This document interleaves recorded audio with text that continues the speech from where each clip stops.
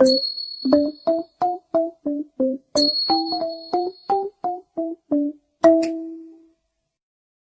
ကနေ့သာသနာတော်နှစ်2562ခု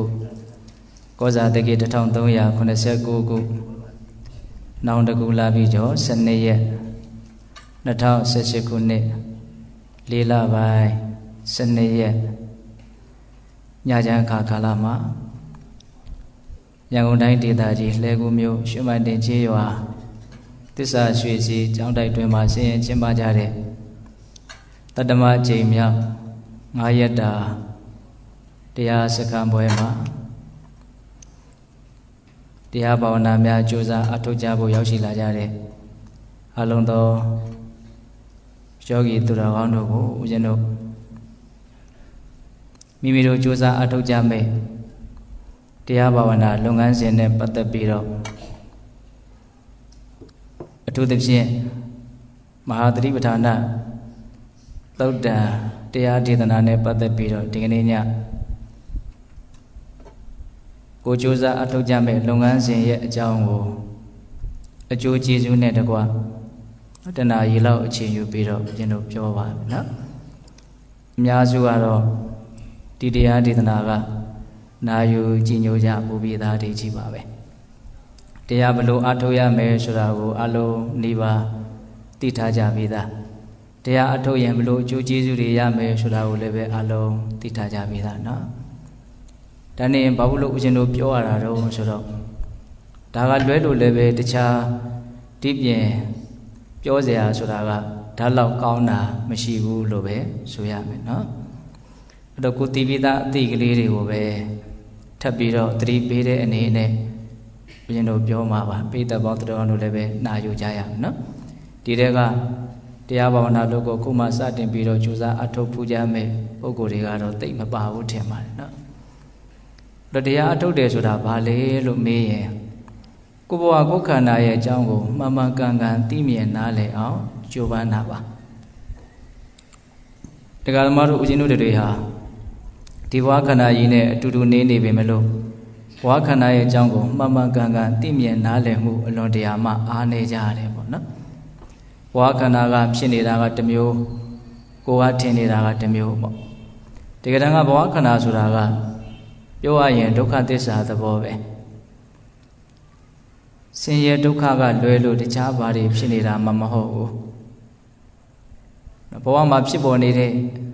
သဘာဝတရားတွေဟာဆင်းရဲဒုက္ခတွေကြီးပဲလို့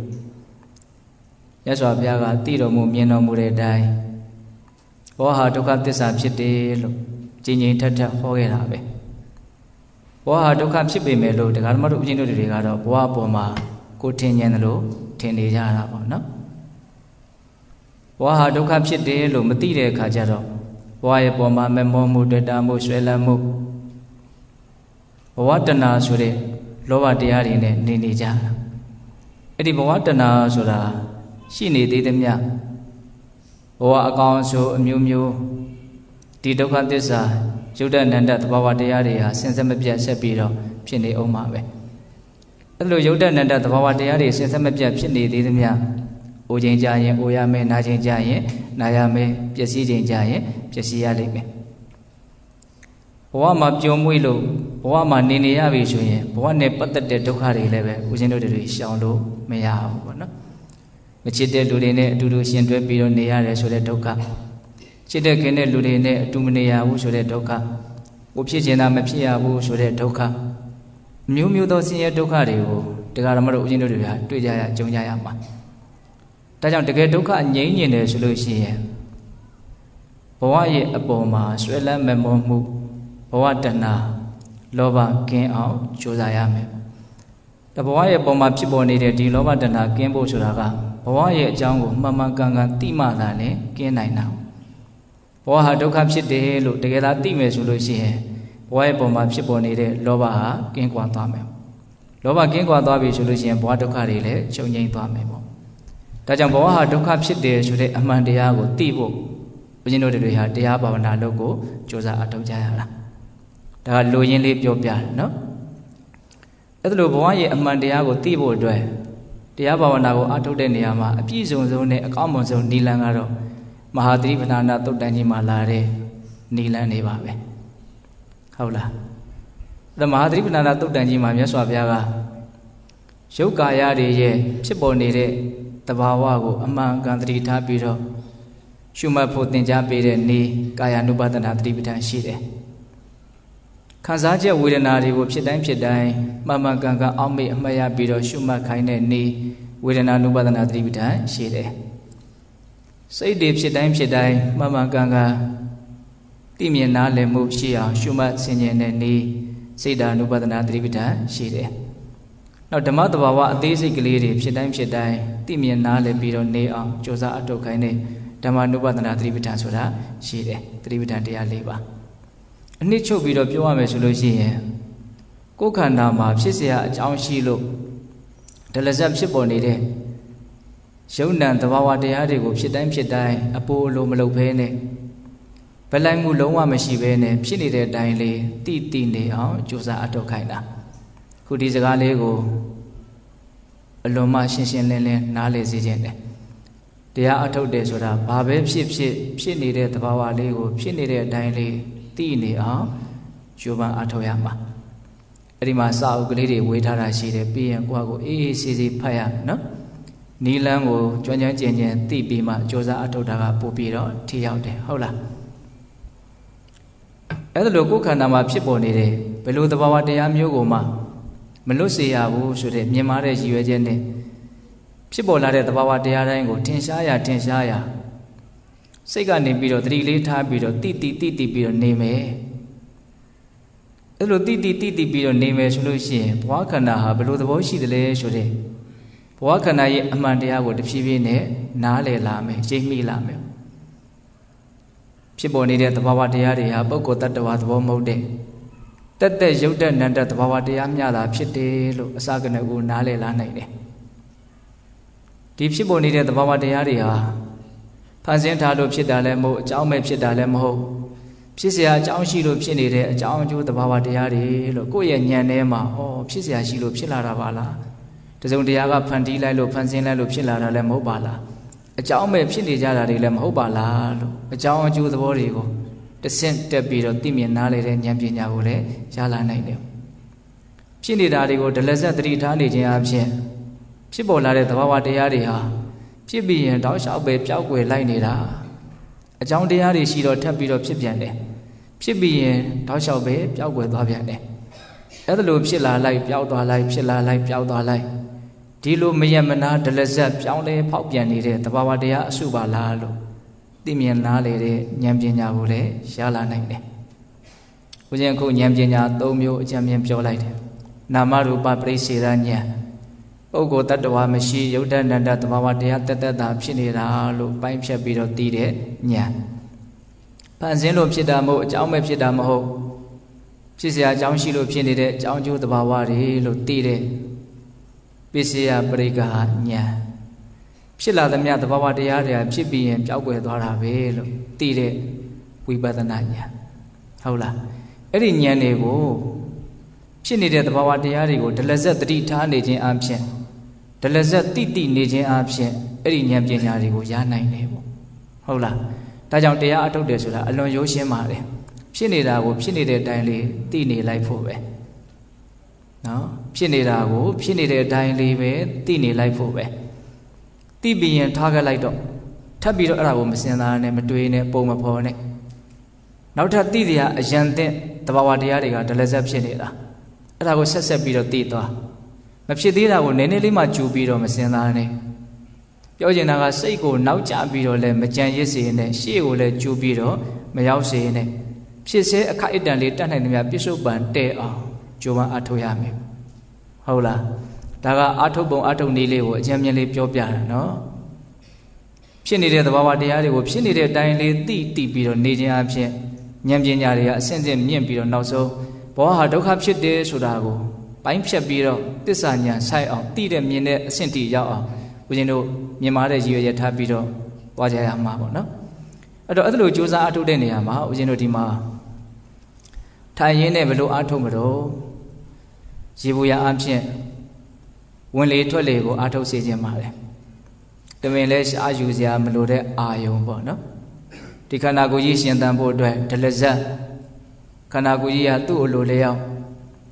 ဝင်လေဝင်အောင်လုပ်နေတယ်ထွက်လေထွက်အောင်လုပ်နေတယ်လေကလေးဝင်သွားတယ်ဆိုတာကခန္ဓာကိုယ်ကြီးကသူ့ရဲ့လိုအပ်ချက်ကိုဖြည့်ဆည်းတာပါဒီခန္ဓာကိုယ်ကြီးကအောက်ဆီဂျင်ဓာတ်ဆိုတာမရှိဘဲနဲ့မရှင်သန်နိုင်ဘူးပေါ့နော်ဒါကြောင့်ဒီဓာတ်ကိုရဖို့အတွက်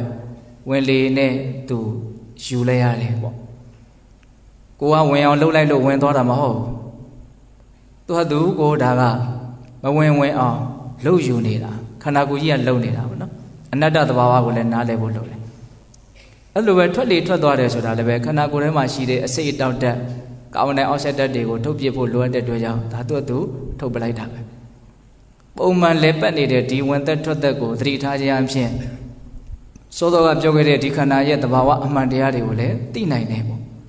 အဲ့လိုကြိုးစားအထုတဲ့နေရာမှာဦးဇင်းတို့နှာသီးပြားလေးကိုအာယုံစိုက်ပြီးတော့ဝင်လေဝင်တိုင်းထိခိုက်ပုတ်တိုက်ပြီးတော့ဝင်သွားတာကိုတွေ့ရမယ်ထွက်လေထွက်သွားတဲ့အခါမှာလည်းပဲနှာသီးပြားတနေရာရာကိုထိခိုက်ပုတ်တိုက်ပြီးတော့ထွက်သွားလိမ့်မယ်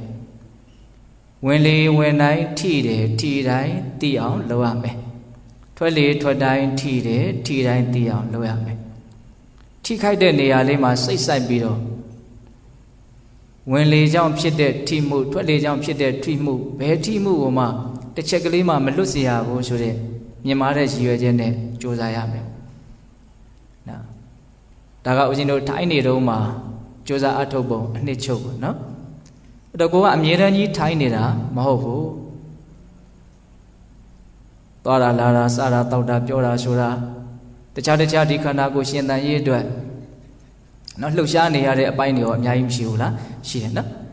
အဲ့ဒါတွေကိုဘယ်လိုစူးစမ်းပြီးတော့ရှုမှတ်မလဲဒါကိုလည်းမြတ်စွာဘုရားကမဟာသတိပဋ္ဌာန်သုတ်တန်ထဲမှာအပြည့်အစုံသင်ထားပြီးသားဣရိယာပုကြီး၄ပါးကိုဖြစ်နေတဲ့အတိုင်းလေးသိအောင်စူးစမ်းအထောက်ခိုင်းတယ်သွားရင်သွားတယ်လို့သိရမယ်ရက်ရင်ရက်တယ်လို့သိရမယ်ထိုင်ရင်ထိုင်တယ်လို့သိရမယ်လျှောင်းဆက်နေတယ်လျှောင်းဆက်နေတယ်လို့သိရမယ်အဲ့တော့သွားရင်ဘယ်လိုသိရမလို့သွားတဲ့အခါမှာအဓိကသိတာထင်ရှားတာကခြေလှမ်းနေတဲ့ကိစ္စပေါ့နော်အဲ့တော့အဲ့ဒီခြေတောက်ထဲမှာဒါကပြည့်ညက်အနေနဲ့တက်ပြောတာပေါ့ဖြစ်ပေါ်နေတဲ့မာမှုပြုံးမှုပေါ့မှုလေးမှုလှုပ်မှုရှားမှုဒါတွေဟာရှိနေတယ်အဲ့ဒါအပေါ်မှာတလက်ဆက်သတိထားပြီးတော့သိပြီးတော့သွားရမယ်နော်အဲ့လိုပဲဦးဇင်းတို့အဝိစားတွေကိုဝတ္တာစားတာရှိတယ်ကျင်ကြီးကျင်ငယ်ဆွမ်းတာရှိတယ်ကိုယ်တာဆန္ဒရှိတယ်ငုံတာမောတာရှိတယ်ရှေ့တက်တာနောက်ဆုတ်တာရှိတယ်ဒါတွေကိုလည်းပဲတလက်ဆက်သတိထားပြီးတော့သိအောင်ကြိုးစားရမယ်အဲ့ဒီပိုင်းတွေကိုအဲ့ဒီစာအုပ်လေးထဲမှာဦးဇင်းတို့စုံအောင်ရေးထားပါလေဟုတ်လားအဲ့တော့ဘာလဲအဓိကဘာလဲလို့မေးရင်ထိုင်တဲ့အချိန်မှာအထုတ်ရင်ဝင်သက်ထက်တဲ့ကြောင့်ဖြစ်ပေါ်နေတဲ့ထိမှုကိုတလက်ဆက်သတိထားပြီးတော့နေနိုင်ဖို့ကြိုးစားပါနော်ကျန်တဲ့အချိန်ဒီမှာဆိုရင်တော့ဘယ်လိုကြိုးစားမလို့ဖြစ်နေတဲ့သဘာဝတရားထင်ရှားရာကိုတတိလေးထားပြီးတော့နေနိုင်အောင်ကြိုးစားဟုတ်လားအဲ့လိုကြိုးစားတဲ့နေရာမှာဦးဇင်းတို့တတ်နိုင်တဲ့မြတ်ပြစ္ဆုတ်ပံတဲ့အောင်အားစရမယ်ဖြစ်စေကလေးကိုပဲတိနေရုံကြိုးစားရမယ်နော်ဘယ်အချိန်မှာပဲဖြစ်ပေါ့ပါလေးလှုပ်တဲ့ရမယ်ဖြစ်နေတာလေးပုံမှာတတိလေးထားပြီးတော့ပေါ့ပါလေးသွားအရန်ကြီးလေးပင်ကြီးစိတ်မထားနဲ့ဟုတ်လားပေါ့ပါလေးဖြစ်နေတာလေးကိုသိလိုက်တယ်ဖြစ်တာလေးကအခိုက်အတန့်လေးတွေကြီးဖြစ်သွားနေတာတကယ်တမ်းကသိပြီးရင်အဲ့ဒါကရှိတော့တာမဟုတ်သိပြီးရင်မရှိတော့ဘူးအဲ့ဒီဥစ္စာကအဲ့ဒါကိုနားလည်ဖို့လိုတယ်နော်သိပြီးရင်မရှိတော့ဘူးနောက်တစ်ခုထပ်သိနောက်တစ်ခုထပ်သိမြန်ဆန်လေးအဲ့လိုလေးသိသွားသိပြီးသားကိုဒါပါလေလို့ဝေဘာနာတွေစဉ်းစားတာတွေတွေးတောတာတွေမလုပ်နဲ့ဟုတ်လားဖြစ်နေတာလေးကိုပဲသိသွားထင်ရှားတာတစ်ခုကတော့ဖြစ်နေတာရှိတယ်ဟုတ်လားအဲ့ဒါလို့ဦးဇင်းတို့ကြိုးစားအထုတ်မယ်ဆိုလို့ရှိရင်ဒါမဟာသတိပဋ္ဌာန်သုတ်တန်ကြီးနဲ့အညီကြိုးစားအထုတ်တယ်လို့မဆိုနိုင်ဘူးလားဆိုနိုင်တယ်နောက်ပိုင်းဦးဇင်းတို့ကိုယ့်ရဲ့စိတ်အတွေးတွေရှိတယ်စိတ်ထဲမှာခံစားချက်တွေရှိတယ်စိတ်ထဲမှာဖြစ်ပေါ်နေတဲ့အပြောင်းအလဲတွေရှိတယ်အဲ့ဒါတွေကိုလည်းပဲဖြစ်နေတဲ့အတိုင်းလေးပဲသတိထားပြီးတော့နေရမယ်ရုပ်ပိုင်းဆင်ရာကိုသိဖို့ကြိုးစားရတာတဲ့နာမ်ပိုင်းဆင်ရာကိုသိဖို့ကြိုးစားရတာနည်းနည်းပို့ပြီးတော့ခက်ခဲမှုရှိမယ်ပေါ့နော်အဲ့တော့ကိုကဘလို့ဖြစ်ချင်းတရားမျိုးကိုမဆိုသိနေလို့ရှိရင်တန်ဖိုးအတူတူပဲဆိုတဲ့နားလည်မှုနဲ့နော်ပါမခကျုပ်ဆိုလို့ရေးအမိန့်ရှိတာရှိတယ်ထင်ရှားအဝါဒသိနေလိုက်ကိုဘာကိုသိနေတယ်ညာကိုသိနေတယ်ဆိုတာကအရေးမကြီးဘူးတခုခုကိုဖြစ်နေတာကိုသိနေရင်ပြီးတာပဲဟ ဟုတ်လားဝေဒနာကိုသိခြင်းသိမိလိမ့်မယ်ဒါတွေကအရင်နုညံ့သိမ်မွေးတဲ့အရာတွေပါပြောရလို့ရှိရင်ဟုတ်လားစိတ်ကိုသိမိတာလည်းဖြစ်ခြင်းဖြစ်မယ်နော်ရုပ်ကိုသိမိတာလည်းဖြစ်ခြင်းဖြစ်မယ်အဓိကကတော့တကယ်ဖြစ်နေတာကိုသိနေဖို့ကအဓိကပဲကိုကနားလေကျင်တာကအဲ့ဒီဖြစ်နေတဲ့သဘာဝတရားတွေရဲ့အကြောင်းကိုမှန်မှန်ကန်ကန်နားလေကျင်တာလေဟုတ်လားအဲ့တော့ကိုကဘာလုပ်အောင်ဆိုဖြစ်နေတာကိုပဲသိနေအောင်ကြိုးစားရမှာဒါတွေကဘာဘလို့နာမည်ရှိတယ်ဆိုရင်နာမည်ကအဓိကမဟုတ်ဖြစ်နေတာကိုဖြစ်နေတဲ့အတိုင်းလေးသိနေဖို့ပဲကြိုးစားရမှာဟုတ်ရဲ့လားဒါကဦးဇင်းကတိတိခွာခွာပြောကြည့်တာနော်အဲ့ဒါလို့ဒလဇတ်တတိထားလို့ရှိရင်မာသရိပဏသုတ်တန်ကြီးမှာမြတ်စွာဘုရားကရရှိမဲ့အကျိုးကျေးဇူးကို9မျိုးတောင်ဟောတယ်ဒါလေးတွေကလည်းသိတဲ့နေပေါ့နော်ဘာဖြစ်လို့လဲဆိုတော့ဒီတရားကိုစ조사အထုတ်လို့ရှိရင်ဘလို့အကျိုးကျေးဇူးတွေရနိုင်တယ်ဆိုတာကိုသိမှဒီတရားရဲ့ပုံမှာကျွတ်တို့ဒါဟာအလုံးမတန်ဖိုးကြီးတဲ့အလုပ်ပါလားလို့တရားရဲ့ပုံမှာယုံကြည်မှုတတ္တတရားထက်သန်လာမှာပြောရလို့ရှိရင်ဦးဇင်းတို့တွေဒီတရားအလုပ်ကိုလုပ်တယ်ဆိုတဲ့နေရာမှာဒီယုံကြည်မှုတတ္တတရားရဲ့တွန်းအားနဲ့လုပ်နေကြတာအိမ်ထဲကစပြီးတော့ဒီမြင့်မြတ်တဲ့အလုပ်ကိုငါသွားပြီးလုပ်မယ်ဒီအလုပ်ဟာအလွန်တန်ဖိုးရှိတာပဲစစ်မှန်တဲ့ချမ်းသာကိုရနိုင်တဲ့ဒုက္ခကိုငြိမ်းစေနိုင်တယ်လို့ဒီအလုပ်ရဲ့တန်ဖိုးကိုယုံကြည်လို့ဒီနေရာကိုရောက်လာတာနော်ဟုတ်တယ်မဟုတ်လားအဲ့တော့ဒီယုံကြည်မှုကတယောက်နဲ့တယောက်အကြီးအသေးအနေအများတူနိုင်မလားမတူနိုင်ဘူးအဲ့ဒီယုံကြည်မှုအနေအများမတူတဲ့အတွက်ကြောင့်ယောဂီတွေဟာတယောက်နဲ့တယောက်အားထုတ်ကြတဲ့နေရာမှာအားစိုက်ကြပုံချင်းမတူတချို့ကခပ်ပေါ်ပေါ့နော်ဒါရှုံချပြောတာမဟုတ်သူ့ရဲ့တရားတရားကိုသူလုံနေတာကိုကြည်ခြင်းအဖြစ်သိနိုင်တယ်ပေါ့ဟုတ်လားတချို့ကြတော့လည်းအလေးနဲ့ထားပြီးတော့ကြိုးစားတယ်တချို့ကြတော့လည်းပဲဘာမှအာယုံမဆိုင်ဖဲနဲ့ဒီတရားကလွဲလို့ကျန်တာဘာမှအာယုံမဆိုင်တော့ဘူးဆိုပြီးတော့စောက်ချပြီးတော့လှုပ်တော့တာရှိတယ်အဲ့ဒါဘာလဲဆိုတော့သူ့ရဲ့ယုံကြည်မှုရှိသည့်အားလျော်စွာသူပုံဖော်ပုံဆောင်ပြီးတော့လုပ်နေတာယုံကြည်မှုကအရင်ရေးပါတယ်ဦးဇင်းဒီ9ရက်စကားမှာအဓိကပြောမယ့်အကြောင်းအရာတွေဟာဘာလဲလို့မေးရင်အဲ့ဒီယုံကြည်မှုကိုတိုးတက်စေမယ့်အကြောင်းအရာကိုပဲပြောမှာပဲဘာဖြစ်လို့လဲဆိုတော့ယုံကြည်မှုသာတကယ်ရှိလို့ရှိရင်ဝရိယဆိုတာနော်တိုးလိုက်ပါအောင်လို့ပြောကြမလို့ကြိုးစားအားထုတ်မှုဟာမထက်သန်မဲ့နေကိုမနေဘူးယုံကြည်မှုထက်သန်လာတာနဲ့ကြိုးစားမှုဟာလည်းပဲထက်သန်ပြီးသားကြိုးစားမှုထက်သန်လာတာနဲ့တတိကလည်းဆက်ပြီးသားတတိဆက်လာတာနဲ့တမာရီကလည်းရှိပြီးသားတမာရီရှိလာတာနဲ့အမှန်ကန်လည်းသိပြီးသားဒီလိုသွားမယ်အဓိကမောင်းနှင်အားကြီးကဘာလဲလို့မေးရင်ယုံကြည်မှုလို့ပြောခြင်းတယ်ဟုတ်လားဒါကြောင့်ဒီတရားကိုအားထုတ်လို့ရှိရင်ဘလို့အကျိုးကျေးဇူးတွေရနိုင်တယ်ဆိုတာကိုကျွတ်တို့မဖြစ်မနေသိကိုသိထားတဲ့နဲ့အလွတ်တောင်ရထားတဲ့နဲ့လို့ထင်တယ်အဲ့ဒါဆိုရင်ဒါကိုပြန်စဉ်းစားလိုက်တာနဲ့ယုံကြည်မှုတက်လာမယ်ယုံကြည်မှုတက်တာနဲ့ဒီလောက်ကောင်းတဲ့အလုပ်ကိုထားပြီးတော့လှုပ်အောင်မှဖြစ်မယ်ဆိုတာကသူ့အလိုလိုဖြစ်လာမယ်ကိစ္စဟုတ်လားဒါကြောင့်ဒီမဟာသတိပဋ္ဌာန်သုတ်တန်နဲ့အညီကိုယ်ခန္ဓာမှာဖြစ်ပေါ်နေတဲ့သဘာဝတရားတွေကိုဒလဇတ်တတိထားနေခြင်းအပြင်ဘလို့အကျိုးကျေးဇူးတွေရနိုင်တော့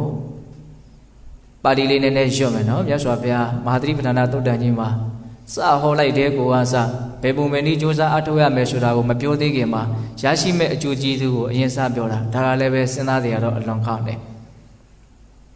ဒီလုပ်ငန်းကိုဘလို့စ조사ရမလဲဆိုတာကိုမသိပြသေးခင်မှာဒီလုပ်ငန်းကိုလုပ်ရင်ဘလို့အကျိုးကျေးဇူးတွေရရှိနိုင်တယ်ဆိုတာကိုအရင်စပြောတာအဲ့ဒါစိတ်ဝင်စားကြမကောင်းဘူးလားစဉ်းစားကြရမကောင်းဘူးလားဘာဖြစ်လို့အဲ့လိုပြောရတာတော့အထုတ်လို့စိတ်ထက်သန်အောင်လို့ဟုတ်ရဲ့လားအဲ့ဒါမြတ်စွာဘုရားဘလို့ဟောပြတော့ဆိုတော့ဧကာယနောယံဘိက္ခဝေမေဃောတတ္တနာဝိတုဒ္ဓိယသောကပရိဒေဝနာတမတိကမာယဒုက္ခဒေါမနတနာအဋ္ဌင်ကမာယညာယတအဓိကမာယနိဗ္ဗာနတသစ္စိကိရိယာယယတိတံစတ္တာရောတတိပဋ္ဌာနာအဓိပ္ပာယ်ကဘာပြောလို့ဆိုတော့ယဟန်တို့တဲ့အခုငါသင်ပြပေးမယ်မိမိခန္ဓာမှာဖြစ်ပေါ်နေတဲ့သဘာဝတရားတွေအပေါ်မှာသတိထားပြီးတော့နေခြင်းလို့ဆိုရယ်ဒီမဟာသတိပဋ္ဌာန်သုတ်တန်နဲ့အညီတရားဘာဝနာလုပ်သတိပဋ္ဌာန်တရား၄ပါးကိုစ조사အထောက်ကြမယ်ဆိုလို့ရှိရင်တဲ့နံပါတ်1တတ္တနာဝိတုဒ္ဓိယအထောက်ကြတဲ့ပုဂ္ဂိုလ်ရဲ့စိတ်ဟာတဖြည်းဖြည်းနဲ့ဖြူရှင်တန်ရှင်းလာလိမ့်မယ်တဲ့ဒါကအလွန်တရာမှမြင့်မားတဲ့အကျိုးကျေးဇူးတစ်ခုပေါ့နော်သတိထားပြီးတော့နေတိုင်းအဲ့ဒီပုဂ္ဂိုလ်ရဲ့စိတ်ဟာဖြူရှင်လိမ့်မယ်တန်ရှင်းလိမ့်မယ်လို့ပြောတာအဲ့တော့စိတ်ဖြူရှင်တယ်တန်ရှင်းတယ်လို့ပြောလိုက်တော့စိတ်ညစ်နွမ်းတယ်တော့စိတ်မဖြူရှင်ဘူးမတန်ရှင်းဘူးဆိုတာဘာလဲဆိုတာကိုလည်းသိဖို့လိုတယ်စိတ်ကဘာကြောင့်ဖြူရှင်တန်ရှင်းတာတော့ဘာကြောင့်မဖြူရှင်တာတော့မတန်ရှင်းတာတော့ရာဂဒေါသမောဟကိလေသာအညစ်အကြေးကြောင့်စိတ်ဟာညစ်နွမ်းရတယ် ရာဂဒေါသမောဟကိလေသာအညစ်အကြေးကင်းတာနဲ့စိတ်ဟာဖြူစင်သွားတယ်ဒါပဲလို့ရင်းနော်တော့စိတ်ထဲမှာတွေ့ရတဲ့ကြုံရတဲ့အနေအထားတွေနဲ့ပတ်သက်ပြီးတော့မမောမှုဖြစ်တယ်ဆိုရင်စိတ်မှာအညစ်အကြေးတင်တယ်ပေါ့မကျေနပ်မှုဖြစ်တယ်ဆိုရင်စိတ်မှာအညစ်အကြေးတင်တယ်ဒီအာယုန်နဲ့ပတ်သက်ပြီးတော့အမှန်ကန်သိမြင်နားလည်မှုမရှိဘူးဆိုရင်စိတ်မှာအညစ်အကြေးတင်တယ်ဟုတ်လားအဲ့ဒါလိုမျိုးစွဲမဲ့မှုမကျေနပ်မှုမသိမှုဒီအညစ်အကြေးတွေကင်းသွားပြီဆိုတဲ့နဲ့ဒီစိတ်ရမှာဖြစ်သွားတော့ဖြူရှင်သွားတယ်အဲ့တော့သတိထားပြီးတော့နေလိုက်တယ်ကိုယ်ခန္ဓာမှာဖြစ်နေတာလေးရဲ့ပုံမှာသတိဖြစ်နေတာတစ်ခုခုပုံမှာအမြဲတမ်းသတိထားပြီးတော့နေတယ်ဆိုရင်အဲ့ဒီသတိထားနေတဲ့အချိန်မှာရာဂဒေါသမောဟကိလေသာကသူကဖြစ်လို့ကိုမရနော်ဝင်လေဝင်တိုင်းထိတယ်ထိတိုင်းသိတယ်ထွက်လေထွက်တိုင်းထိတယ်ထိတိုင်းသိတယ်ထိတာကိုသိနေတဲ့ခိုက်တတ်မှာလိုချင်တယ်ဆိုတဲ့လောဘမရှိဘူးမကျေနပ်ဘူးဆိုတဲ့ဒေါသမဖြစ်ဘူးမိုက်မဲတယ်ဆိုတဲ့မောဟလည်းမဖြစ်ဘူးတဲ့ဒါကြောင့်အဲ့ဒီအချိန်လေးဟာအလွန်ဖြူစင်တန်ရှင်းတဲ့စိတ်ဓာတ်ကလေးအလွန်ဖြူစင်တန်ရှင်းတဲ့အချိန်လေးလို့မဆိုနိုင်ဘူးလားဆိုနိုင်တယ်အဲ့ဒါလိုပဲဦးဇင်းတို့တခြားဒီခန္ဓာမှာအာနာပါနကလွဲလို့တခြားဖြစ်နေတဲ့သဘာဝတရားတွေကမရှိဘူးလားရှိတယ်အဲ့ဒီဖြစ်နေတာလေးကိုသာသိနေတဲ့အခိုက်အတန့်မှာအဲ့ဒီအငြိကြီးဟာရှိကိုမရှိဘူးဒါသတိရှိနေတဲ့အခိုက်အတန့်မှာကိလေသာဝင်လို့မရလို့စိတ်ဖြူစင်တယ်ဆိုတာလေးကိုလက်တွေ့ကြရနားလည်ဖို့ပြောတာပေါ့နော်ကိုကအဲ့ဒါလိုသတိနဲ့နေတဲ့အချိန်တွေများလာလို့အချိန်တွေရလာပြီဆိုလို့ရှိရင်ဒီစကားလေးကိုသိချနာထောင်နော်သတိနဲ့နေတဲ့အချိန်တွေများလာလို့အချိန်ရလာပြီဆိုရင်နော်အဲ့ဒီသတိသိပ်မရှိတော့တဲ့အချိန်မျိုးမှာတောင်မှကိလေသာကင်းနေတဲ့အချိန်လေးကသူ့သွားနေတာမျိုးရှိတယ်နော်တမင်အားထုတ်နေတာမဟုတ်ဘဲနဲ့အလွန်ကြမ်းတမ်းတဲ့ကိလေသာတွေမဖြစ်ဘဲလဲရှိနေတတ်တယ်ဒါကသူ့ရဲ့အချိန်ပေါ့နော်မကောင်းတာရောကောင်းတာရောအချိန်ဆိုတာရှိတာဟုတ်အဲ့တော့ပြောချင်တာကဘာလဲနံပါတ်1အကျိုးကျေးဇူးခန္ဓာမှာဖြစ်နေတဲ့သဘာဝတရားတွေကိုသတိထားနေခြင်းအပြင်အဲ့ဒီပုဂ္ဂိုလ်ရဲ့စိတ်ဟာတဖြည်းဖြည်းနဲ့ဖြူရှင်တန်ရှင်းအဖြစ်ကင်းလာလိမ့်မယ်ဆိုတဲ့အချက်ပဲအဲ့တော့ဒီနေရာမှာကိုယ့်ဘဝကိုအည်အသွေးရှိအောင်အသိဉာဏ်ရှိတဲ့လူတိုင်းဟာကြိုးပမ်းအထောက်တဲ့တယ်ဘဝဆိုတာကရုပ်ရည်နာမ်ရည်ဆိုပြီးတော့သဘာဝတရားနှမျိုးနဲ့တည်ဆောက်ထားတာနော်ရုပ်ပိုင်းဆိုင်ရာဆိုတာကြီးကအည်အသွေးတက်လာအောင်သူကလှုပ်လို့မရဘူးတရက်တရက်တလတလတစ်နှစ်တစ်နှစ်ပြောရရင်သူကအည်သွေးကကြသွားတာဒါကြောင့်ပုံမှန်တဏ္ဍာလည်းတဖြည်းဖြည်းနဲ့သူကဘာဖြစ်လာအိုလိုက်လာတာပေါ့အည်သွေးကဘာဖြစ်လာကြလာတာနော်ဟုတ်လားနောက်ဆုံးသူကပစ္စည်းမဲ့ဘက်ကိုရှေ့ရှုပြီးတော့သွားနေတာပြီးရင်ဘာဖြစ်သွားမလဲလုံးဝသုံးစားလို့မရအောင်ပျက်စီးသွားမယ်ဒီတိုင်းပြစ်ထားလိုက်ရင်ပုတ်ပွားပြီးတော့သွားမှာဒါသူ့ရဲ့လမ်းစဉ်အဲ့တော့ရုပ်ပိုင်းဆိုင်ရာကိုကောင်းတဲ့ကောင်းအောင်ကျိုးတို့ကြိုးပမ်းလို့မရဘူးရလဲခဏလေးထင်ရယုံလေးပဲမရဘူးနော်ရုပ်ကိုကောင်းတဲ့ကောင်းအောင်လုပ်လို့မရပျက်စီးမယ်ရုပ်ကနော်အည်သွေးကျသွားမယ်အေးဒါပေမဲ့စိတ်ကြတော့အဲ့လိုမဟုတ်ဘူးကောင်းတဲ့ကောင်းအောင်အည်သွေးရှိတဲ့ရှိအောင်လုပ်လို့မရဘူးလားရတယ်နော်လူအိုပေမဲ့လို့စိတ်ကိုပိုးပြီးတော့တန်ရှင်းအောင်ဖြူရှင်းအောင်အည်သွေးရှိအောင်လုပ်တော့လို့မရဘူးလားရတယ်နောက်ဆုံးဒီခန္ဓာကိုယ်ကြီးပျက်စီးသွားတဲ့အချိန်မှာတောင်မှရောက်ရဘဝရရခန္ဓာမှာကိုလုတ်ခဲ့တဲ့ဒီစိတ်ရဲ့အည်သွေးလေးကပျောက်ပြက်သွားတာမဟုတ်ဘူးသူ့ဟာနဲ့သူအကြောင်းအကျိုးဆက်ပြီးတော့နောက်ဘဝဖြစ်မဲ့စိတ်ဟာဘာလို့အည်သွေးပို့ပြီးတော့မြင့်သွားမယ်အဲ့ဒါကိုပဲတယောက်နဲ့တယောက်ပါရမီမတူဘူးလို့ပြောတာပဲလေဟုတ်တယ်မဟုတ်လာ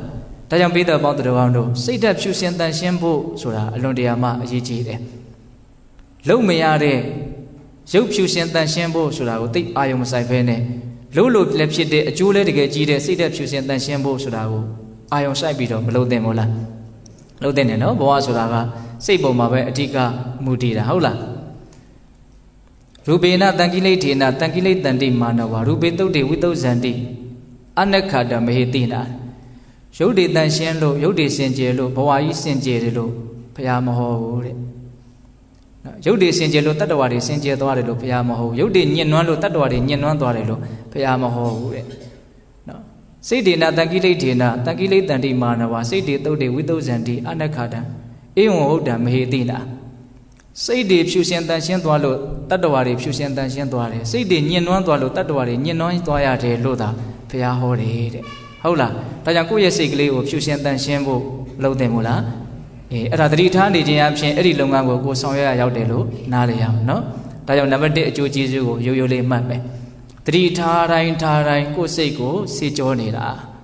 ာကိုယ့်စိတ်ကိုအညစ်အကြေးမကပ်အောင်ကြိုးစားတာအဲ့တော့စိတ်တကယ်ဖြူစင်တန်ရှင်းသွားလို့ရှိရင် तू ကသိနိုင်မြင်နိုင်စွမ်းအားအရန်ကြီးလာမယ်အဲ့ဒီအချက်ကိုနားလည်ဖို့လိုတယ်နိဗ္ဗာန်ဆိုတာတကယ်တမ်းကထင်ရှားရှိတဲ့သဘာဝတရားတစ်ခုပဲဒါပေမဲ့တရားဓမ္မတို့ဦးဇင်းတို့မြင်သလားဆိုတော့မမြင်ဘူး ဘာလို့ဆိုသူ့ကိုမြင်နိုင်လောက်အောင်ကိုယ့်ရဲ့စိတ်ကမတန်ရှင်းလို့ဟုတ်လားရေတွေကနောက်နေတယ်ဆိုရင်ရေကန်ကြီးကနောက်နေတယ်ဆိုရင်အထက်ထဲမှာကြောက်သွားတို့အိုချမ်းပဲတို့ကြောက်စိတ်ခဲလေးတွေရှိနေတယ်ဒါပေမဲ့အမြင်ရအောင်တိမ်သလားနှက်သလားဆိုတော့မသိရအောင်ရေကနောက်ကျနေတာအောင်ရေကအရန်ကြီးလင်းတန့်ရှင်းနေတယ်ဆိုလို့ရှိရင်အထက်ထဲမှာငါးလေးတွေသွားနေတယ်ကြောက်သွားလေးတွေအိုချမ်းပဲလေးတွေကြောက်စိတ်ခဲလေးတွေသဲလေးတွေအကုန်လုံးမြင်နေရတယ်ဟုတ်လားအဲ့ဒါမြတ်စွာဘုရားပေးတဲ့ဥမာနော်စိတ်ဓာတ်တကယ်ကြည်လင်တန်ရှင်းမယ်ဆိုလို့ရှိရင်မိမိရဲ့အကျိုးစီးပွားသူတော်ဘာတို့ရဲ့အကျိုးစီးပွားကိုမြင်နိုင်လိမ့်မယ်လူသားမှန်နေမသိနိုင်မမြင်နိုင်တဲ့ဥတ္တရိမနုဿဓမ္မလို့ဆိုတဲ့နော်မေတ္တရားဖို့တရားနိဗ္ဗာန်ချမ်းသာကိုမျက်မှောက်ပြုနိုင်တဲ့အစဉ်အတန်းမြင်မာတဲ့ဒီလိုထူးခဲ့တဲ့ဉာဏ်တွေကိုလည်းရလိမ့်မယ်လို့မြတ်စွာဘုရားဟောတယ်တကယ်လို့စိတ်ကမဖြူစင်ဘူးညှဉ်းနှွမ်းနေတယ်ဆိုရင်ကိုယ့်ရဲ့အကျိုးစီးပွားကိုလည်းမှန်မှန်ကန်ကန်မသိနိုင်ဘူးဒါကလောကီလို့အပေါ်ယံလည်းနားလည်ဖို့လိုတယ်ကိုကျိုးစီးပွားမှာမှန်မှန်ကန်ကန်မသိနိုင်တဲ့လူဟာသူတော်ရဲ့ကျိုးစီးပွားကိုလည်းမှန်မှန်ကန်ကန်သိနိုင်စရာအကြောင်းမရှိဘူးမဲ့ဉာဏ်ဖုန်ဉာဏ်ရဖို့ဆိုတာပို့လို့တောင်ဝေးသွားတယ်ပေါ့နော်ဒါကြောင့်စိတ်ဓာတ်ဖြူစင်တန်ရှင်းဖို့အတွက်ကျုပ်တို့တွေဟာကိုယ်ခန္ဓာမှာဖြစ်နေတဲ့သဘာဝတရားတွေအပေါ်မှာတတိထားပြီးတော့သိနေဖို့လိုအပ်တယ်ဒါနံပါတ်1အကျိုးကျေးဇူးပေါ့နော်နောက်နံပါတ်2နဲ့နံပါတ်3အကျိုးကျေးဇူးကိုတော့မြတ်စွာဘုရားပေါင်းပြီးတော့ဟောတယ်တောကပရိဒေဝနံသမတိကမာယစိုးရင်ချင်းတောကနဲ့ငိုကြွေးခြင်းပရိဒေဝတို့ကိုလွန်မြောက်သွားစေလိမ့်မယ်တဲ့ဆိုလိုတာကစိုးရင်စရာနဲ့တွေ့လည်းပဲမစိုးရင်တော့တဲ့အနေအထားမျိုးငိုစရာနဲ့တွေ့လည်းပဲမငိုတော့တဲ့အနေအထားမျိုးထိရောက်အောင်စိတ်ဓာတ်ဟာရှင်းကျက်သွားလိမ့်မယ်လို့ပြောတာအဲ့ဒါလိုရင့်ကျက်တဲ့မြင်မာတဲ့အနေအထားကိုဒကာဓမ္မတို့ဦးချင်းတွေဟာမရောက်ကြသေးဘူးကိုယ့်အခြေအနေကိုလည်းကိုနားလည်ဖို့လိုတယ်အခုကိုကရွှေရွှေလန်းလန်းနဲ့တည်တည်ငြိမ်ငြိမ်နေနိုင်တယ်ဆိုတာကမစိုးရင်ညာဘူးမငိုကြွေးကြဘူးဒီလိုလေးတည်တည်ငြိမ်ငြိမ်နေနိုင်တယ်ဆိုတာကကိုယ့်အည်သွေးရှိလို့မှမဟုတ်သေးပဲဟုတ်စိုးရင်စရာနဲ့မတွေ့သေးလို့ငိုစရာနဲ့မတွေ့သေးလို့မစိုးရင်ညာတဲ့မငိုကြွေးကြတဲ့အနေအထားပဲရှိသေးတာဟုတ်တယ်မဟုတ်လားဒါနားလည်ဖို့လိုတယ်နော်စိုးရင်စရာနဲ့တွေ့ရင်စိုးရင်ညာမှာငိုစရာနဲ့တွေ့ရင်ငိုကြမှာအဲ့တော့စိုးရင်စရာနဲ့တွေ့တယ်ငိုစရာနဲ့တွေ့တယ်ဆိုတာဘာပြောတာတော့အနှစ်ချုပ်ပြောရင်ပျက်စီးမှုကိုပြောတာဟုတ်လားပျက်စီးမှုအမျိုးမျိုးကြုံတာနဲ့ဒကာဓမ္မတို့ချင်းတို့ကဘာဖြစ်ကြမှာတော့စိုးရင်ညာလိမ့်မယ်ငိုကြွေးကြလိမ့်မယ်အဲ့တော့ပျက်စီးမှုကြုံတိုင်းငိုသလားစိုးရင်သလားဆိုတော့အဲ့ဒီလိုတော့လည်းမဟုတ်ဘူးကိုမြင်နိုးတဲ့အရာပျက်စီးမှစိုးရင်ညာလားငိုကြတာကိုဟာလို့မထင်မှတ်တဲ့ကိုလို့မထင်မှတ်တဲ့ဘာမျက်နှာမှုမှမရှိတဲ့အရာတွေကတော့သူ့ကြိုက်တော့ပျက်စီးနေအဲ့ဒါစိုးရင်နဲ့ငိုတယ်ဆိုတာမရှိဘူးဟုတ်လားအဲ့လိုဆိုလို့ရှိရင်စိုးရင်ချင်းငိုကြွေးခြင်းရဲ့အဓိကအကြောင်းတရားဘာလဲဆိုတာပေါ်လွင်ထင်ရှားလာတယ်အဲ့ဒါဘာတော့မျက်နှာမှုပေါ့နော်ဟုတ်တယ်မဟုတ်လားဆွဲမဲ့မှုနော်ငါလို့ထင်မှတ်မှုငါဥစ္စာလို့ထင်မှတ်မှုဟုတ်လားအဲ့ဒါတွေရှိနေသေးသမျှအဲ့ဒါတွေပျက်စီးသွားပြီဆိုတော့ねကျွတ်တို့ဘာလုပ်ရမလို့စိုးရင်ရလိမ့်မယ်ငိုကြွေးရလိမ့်မယ်အဲ့ဒီပြဿနာကြီးဒကာဓမ္မတို့ဦးဇင်းတို့မှာရှိနေတယ်ဆိုတာကိုနားလည်ရမယ်ဟုတ်လားကိုမျက်နှိုးထားတဲ့အရာတွေကမပျက်စီးပဲလဲနေမှာမဟုတ်ကိုမျက်နှိုးထားမိတာတွေကလည်းပျက်စီးမဲ့အရာတွေကိုကြီးမျက်နှိုးထားမိတာကြီးပဲတကယ်တမ်းကအဲ့တော့ပျက်စီးလာတဲ့တနေ့မှာစိုးရင်ရလိမ့်မယ်ငိုကြရလိမ့်မယ်အဲ့တော့ကိုအမျက်နှိုးဆုံးအရာဟာဘာလဲလို့မေးရင်ကိုခန္ဓာကြီးပေါ့နော်ဒုက္ခကိုခန္ဓာကြီးကလည်းတစ်ချိန်ကြာရင်ဘာဖြစ်မလို့ပျက်စီးလိမ့်မယ်အဲ့ဒီအချိန်ကြာလို့ရှိရင်ကိုဘလောက်ရင့်ကျက်မှုရှိသလဲတည်ငြိမ်မှုရှိသလဲဆိုတာသိရလိမ့်မယ်နော်ဟုတ်လားအဲ့တော့ဒီတရားကအနာဂတ်အတွက်လည်းပဲတာဝန်ယူတယ်ဆိုတာလေးကိုဒီအချက်ကိုတည်တည်ချာချာစဉ်းစားခြင်းအပြင်လည်းပဲနားလည်ရမယ်တစ်ချိန်မှာဒီပြဿနာကြီးရှိတယ်အဲ့ဒါကိုအဲ့ဒီအချိန်ကြာမှကျွတ်တို့ရှင်းလို့ကတော့မရနိုင်ဘူးဟုတ်လားတရားညောင်ဆောင်လျောင်းဆဲရလို့ဘဝရဲ့နောက်ဆုံးချိန်ရောက်ပြီဆိုရင်ကိုမှကျင်တဲ့ဖွယ်ကောင်းလောက်အောင်အတိညာကိုရအောင်လုပ်မထားဘူးဆိုလို့ရှိရင်တေချာပေါ့အဲ့ဒီချိန်မှာမဖြစ်မှာတော့နောင်တတရားနဲ့စိုးရင်ညာလိမ့်မယ်ငိုကြလိမ့်မယ်အမားတွေကိုမြန်လှုပ်ထားခဲ့မိတာများမဆိုရင်ပိုတောင်းဆိုးလိုက်အောင်မယ်ဟုတ်လားမကောင်းတာလှုပ်ချင်းတည်နောင်တရခြင်းရဲ့အကြောင်းဒါတင်လားမကဘူးကောင်းတာကိုမလှုပ်ချင်းတည်လည်းပဲနောင်တရခြင်းရဲ့အကြောင်းနားလည်ဖို့လိုတယ်နော်မကောင်းတာတွေလှုပ်ပြီးတော့နောင်တရတာကိုမရှိဘူးလားကောင်းတာတွေနဲ့လွဲချော်သွားလို့ရတဲ့နောင်တတွေကိုမရှိဘူးလားရှိတယ်ဘာကြောင့်ပဲဖြစ်ဖြစ်စိုးရင်တရားငိုတရားတွေ့လာရင်စိုးရင်မှုငိုကြွေးမှုဆိုတာကိုကြော်လွှားသွားနိုင်အောင်ဒကာဓမ္မတို့ဦးဇင်းတို့တွေကအခုတည်းကစသတိပဋ္ဌာန်တရားကိုစ조사အထောက်တင်တယ်ပေါ့အဲ့တော့ဒီနေရာမှာဘာကြောင့်သတိပဋ္ဌာန်တရားကိုအထုတ်ရင်စိုးရင်ချင်းငိုကြွေးခြင်းကိုလွန်မြောက်သွားတာတုံးဆိုရင်စိုးရင်ချင်းငိုကြွေးခြင်းရဲ့အကြောင်းတရားဖြစ်တဲ့ဆွဲလန်းမမောမှုကိုလျှော့ချနိုင်လို့စိုးရင်ချင်းငိုကြွေးခြင်းကိုလျော့နေသွားစေတာနောက်ဆုံးကြော်လွှားသွားနိုင်တာဒီအချက်ကိုမြင်ဖို့လိုတယ်နော်အမှန်မသိတဲ့အခါကျတော့မက်မောတယ်အကောင်းထင်တယ်မမောမှုအကောင်းထင်မှုရှိနေသေးသမျှ ပျက်စီးသွားပြီဆိုတာနဲ့စိုးရင်ရလိမ့်မယ်ငိုရလိမ့်မယ်ဒါပဲဟုတ်လားအမှန်သိပြီဆိုတာနဲ့မမောမှုဆွဲလန်းမှုဟာနည်းသွားတယ်အဲ့ဒါနည်းသွားတာနဲ့အဲ့ဒါပျက်စီးတဲ့အချိန်မှာစိုးရင်တန်ကိုကြွေးတဲ့အကြောင်းမရှိဘူးအရင်တည်တည်ငြိမ်ငြိမ်အေးချမ်းချမ်းရှိလိမ့်မယ်ဒါဟာကိုတက်နိုင်တဲ့ကိစ္စမဟုတ်ဘူးလို့နားလေတယ်တကယ်တမ်းပြောရလို့ရှိရင်ဒကာဓမ္မတို့ဦးဇင်းတို့တွေကမမြဲတဲ့အရာကြီးကိုမြဲခြင်းနေတာမကောင်းတဲ့အရာကြီးကိုကောင်းခြင်းနေတာအနှစ်သာရမရှိတာကြီးကိုရှိစေခြင်းနေတာမဖြစ်နိုင်တာကြီးကိုတန်းတနေတဲ့လူလို့ဆိုနိုင်တယ်အဲ့တော့တရားအထုတ်ခြင်းအဖြစ်မဖြစ်နိုင်တာကိုတန်းတတဲ့သဘာဝမကျတဲ့အမြင်တွေရှင်းသွားတာပဲဒါပဲရိုးရိုးလေးပြောရရင်ကျုပ်တို့ကအမြင်နဲ့သဘာဝမကျတဲ့နေနည်းကြီးနဲ့နေတဲ့အခါကျတော့သဘာဝမကျတဲ့တောင့်တချက်တွေရှိတယ်ပြတ်တော့မယ်ဆိုရင်မပြတ်ချင်ဟုတ်တယ်မဟုတ်လားဆိုကြပါစို့ခန္ဓာကိုယ်ကြီးယောဂနှိမ့်ဆက်တယ်အနှိမ့်ဆက်မခံခြင်းမှုဖြစ်နိုင်မလားဒါဖောက်ပြန်တဲ့သဘာဝခန္ဓာကြီးပဲလေသိတယ်လို့နဲ့မသိဘဲနဲ့ရှိနေတာတွေအများကြီးမရှိဘူးလားရှိတယ်ဒါကြောင့်ပိဿပေါင်းတော်ကောင်းတို့နံပါတ်1နဲ့နံပါတ်3အကျိုးကျေးဇူးတောကပရိဒေဝလို့ဆိုတဲ့စွေမှုငိုကြွမှုကိုလွန်မြောက်သွားစေလိမ့်မယ်တဲ့ဘယ်နည်းနဲ့လွန်မြောက်မှာတော့အမှန်သိပြီးတော့ဆွဲလန်းမမောမှုနည်းသွားသောအဖြစ်လွန်မြောက်သွားလိမ့်မယ်ဒါပြောတာနော်အဲ့တော့ဦးဇင်းတို့အကျိုးကျေးဇူး3ပါးရှိသွားပြီနော်နောက်4ခုမြောက်နဲ့5ခုမြောက်အကျိုးကျေးဇူးကဘာတော့ဒုက္ခဒေါမနတနဲ့အထင်ကမာယကိုယ်ဆင်းရဲမှုဒုက္ခနဲ့စိတ်ဆင်းရဲမှုဒေါမနတတရားတို့ကိုချုပ်ငြိမ်းသွားစေလိမ့်မယ်တဲ့ဟောဒီအကျိုးကျေးဇူးကလည်းအလွန်မြင်မာတဲ့အကျိုးကျေးဇူးလို့ဆိုရမယ်နော်ကိုယ်ဆင်းရဲမှုကိုဒုက္ခလို့ပြောတယ်စိတ်ဆင်းရဲမှုကိုဒေါမနတလို့ပြောတယ်ဘယ်ပုံပဲနည်းချုပ်ငြိမ်းသွားစေနိုင်တယ်လဲဒီသူတော်ကောင်းတရားကိုကြိုးစားအားထုတ်လို့အနာဂါမိမဲ့ဉာဏ်ပူဉာဏ်ရမယ်ဆိုလို့ရှိရင်ဒေါမနတလုံးဝအပြည့်သက်ချုပ်ငြိမ်းသွားမယ်ဟုတ်လားဒီတရားကိုကြိုးစားအားထုတ်လို့ယဟန္တာဖြစ်သွားလို့ပြိဋိနိဗ္ဗာန်ဆန်းသွားမယ်ဆိုလို့ရှိရင်ဒုက္ခတွေလုံးဝချုပ်ငြိမ်းသွားမယ်ကိုယ်ဆင်းရဲတာလည်းမရှိဘူးစိတ်ဆင်းရဲတာလည်းမရှိဘူးဒါကအမြင့်မားဆုံးအနေအထားကိုပြောတာနော်အဲ့ဒီအနေအထားကိုမရောက်သေးခင်မှာဒုက္ခဒေါမနတတွေမချုပ်ငြိမ်းသေးခင်မှာဒုက္ခဒေါမနတတွေလျော့နေသွားစေနိုင်တယ်ဆိုတဲ့ဒီသတိပဋ္ဌာန်ရဲ့အကျိုးကျေးဇူးကိုစဉ်းစားမိဖို့လိုတယ်ဆိုကြပါစို့ဒီသူတော်ကောင်းတရားကိုစ조사အားထုတ်လို့ယောဂါတွေတက်တာရကြတာယောဂါတွေပျောက်ကင်းသွားတာကြားဘူးကြတယ်နော်ဒါပါလေဒုက္ခကိုလျော့နေသွားစေတာဟုတ်တယ်မဟုတ်လားခန္ဓာဖောက်ပြန်မှုကြောင့်ဖြစ်တဲ့ဒုက္ခတွေကိုတက်တာရစေတာနော်မြတ်စွာဘုရားဟောထားတာတခုရှိတယ်ဘဝခန္ဓာရဲ့အကြောင်းကိုမှန်မှန်ကန်ကန်သိတဲ့ဉာဏ်ပညာသာရှိမယ်ဆိုလို့ရှိရင်တဲ့အဝိဂါတဆင်းရဲခြင်းမရှိဘဲနဲ့အနုပါယတပင်ပန်းခြင်းမရှိဘဲနဲ့အပရိလာဟံပူလောင်မှုမရှိဘဲနဲ့ဒုက္ခချမ်းချမ်းသာသာဝိရတိနေရလိမ့်မယ်ဟော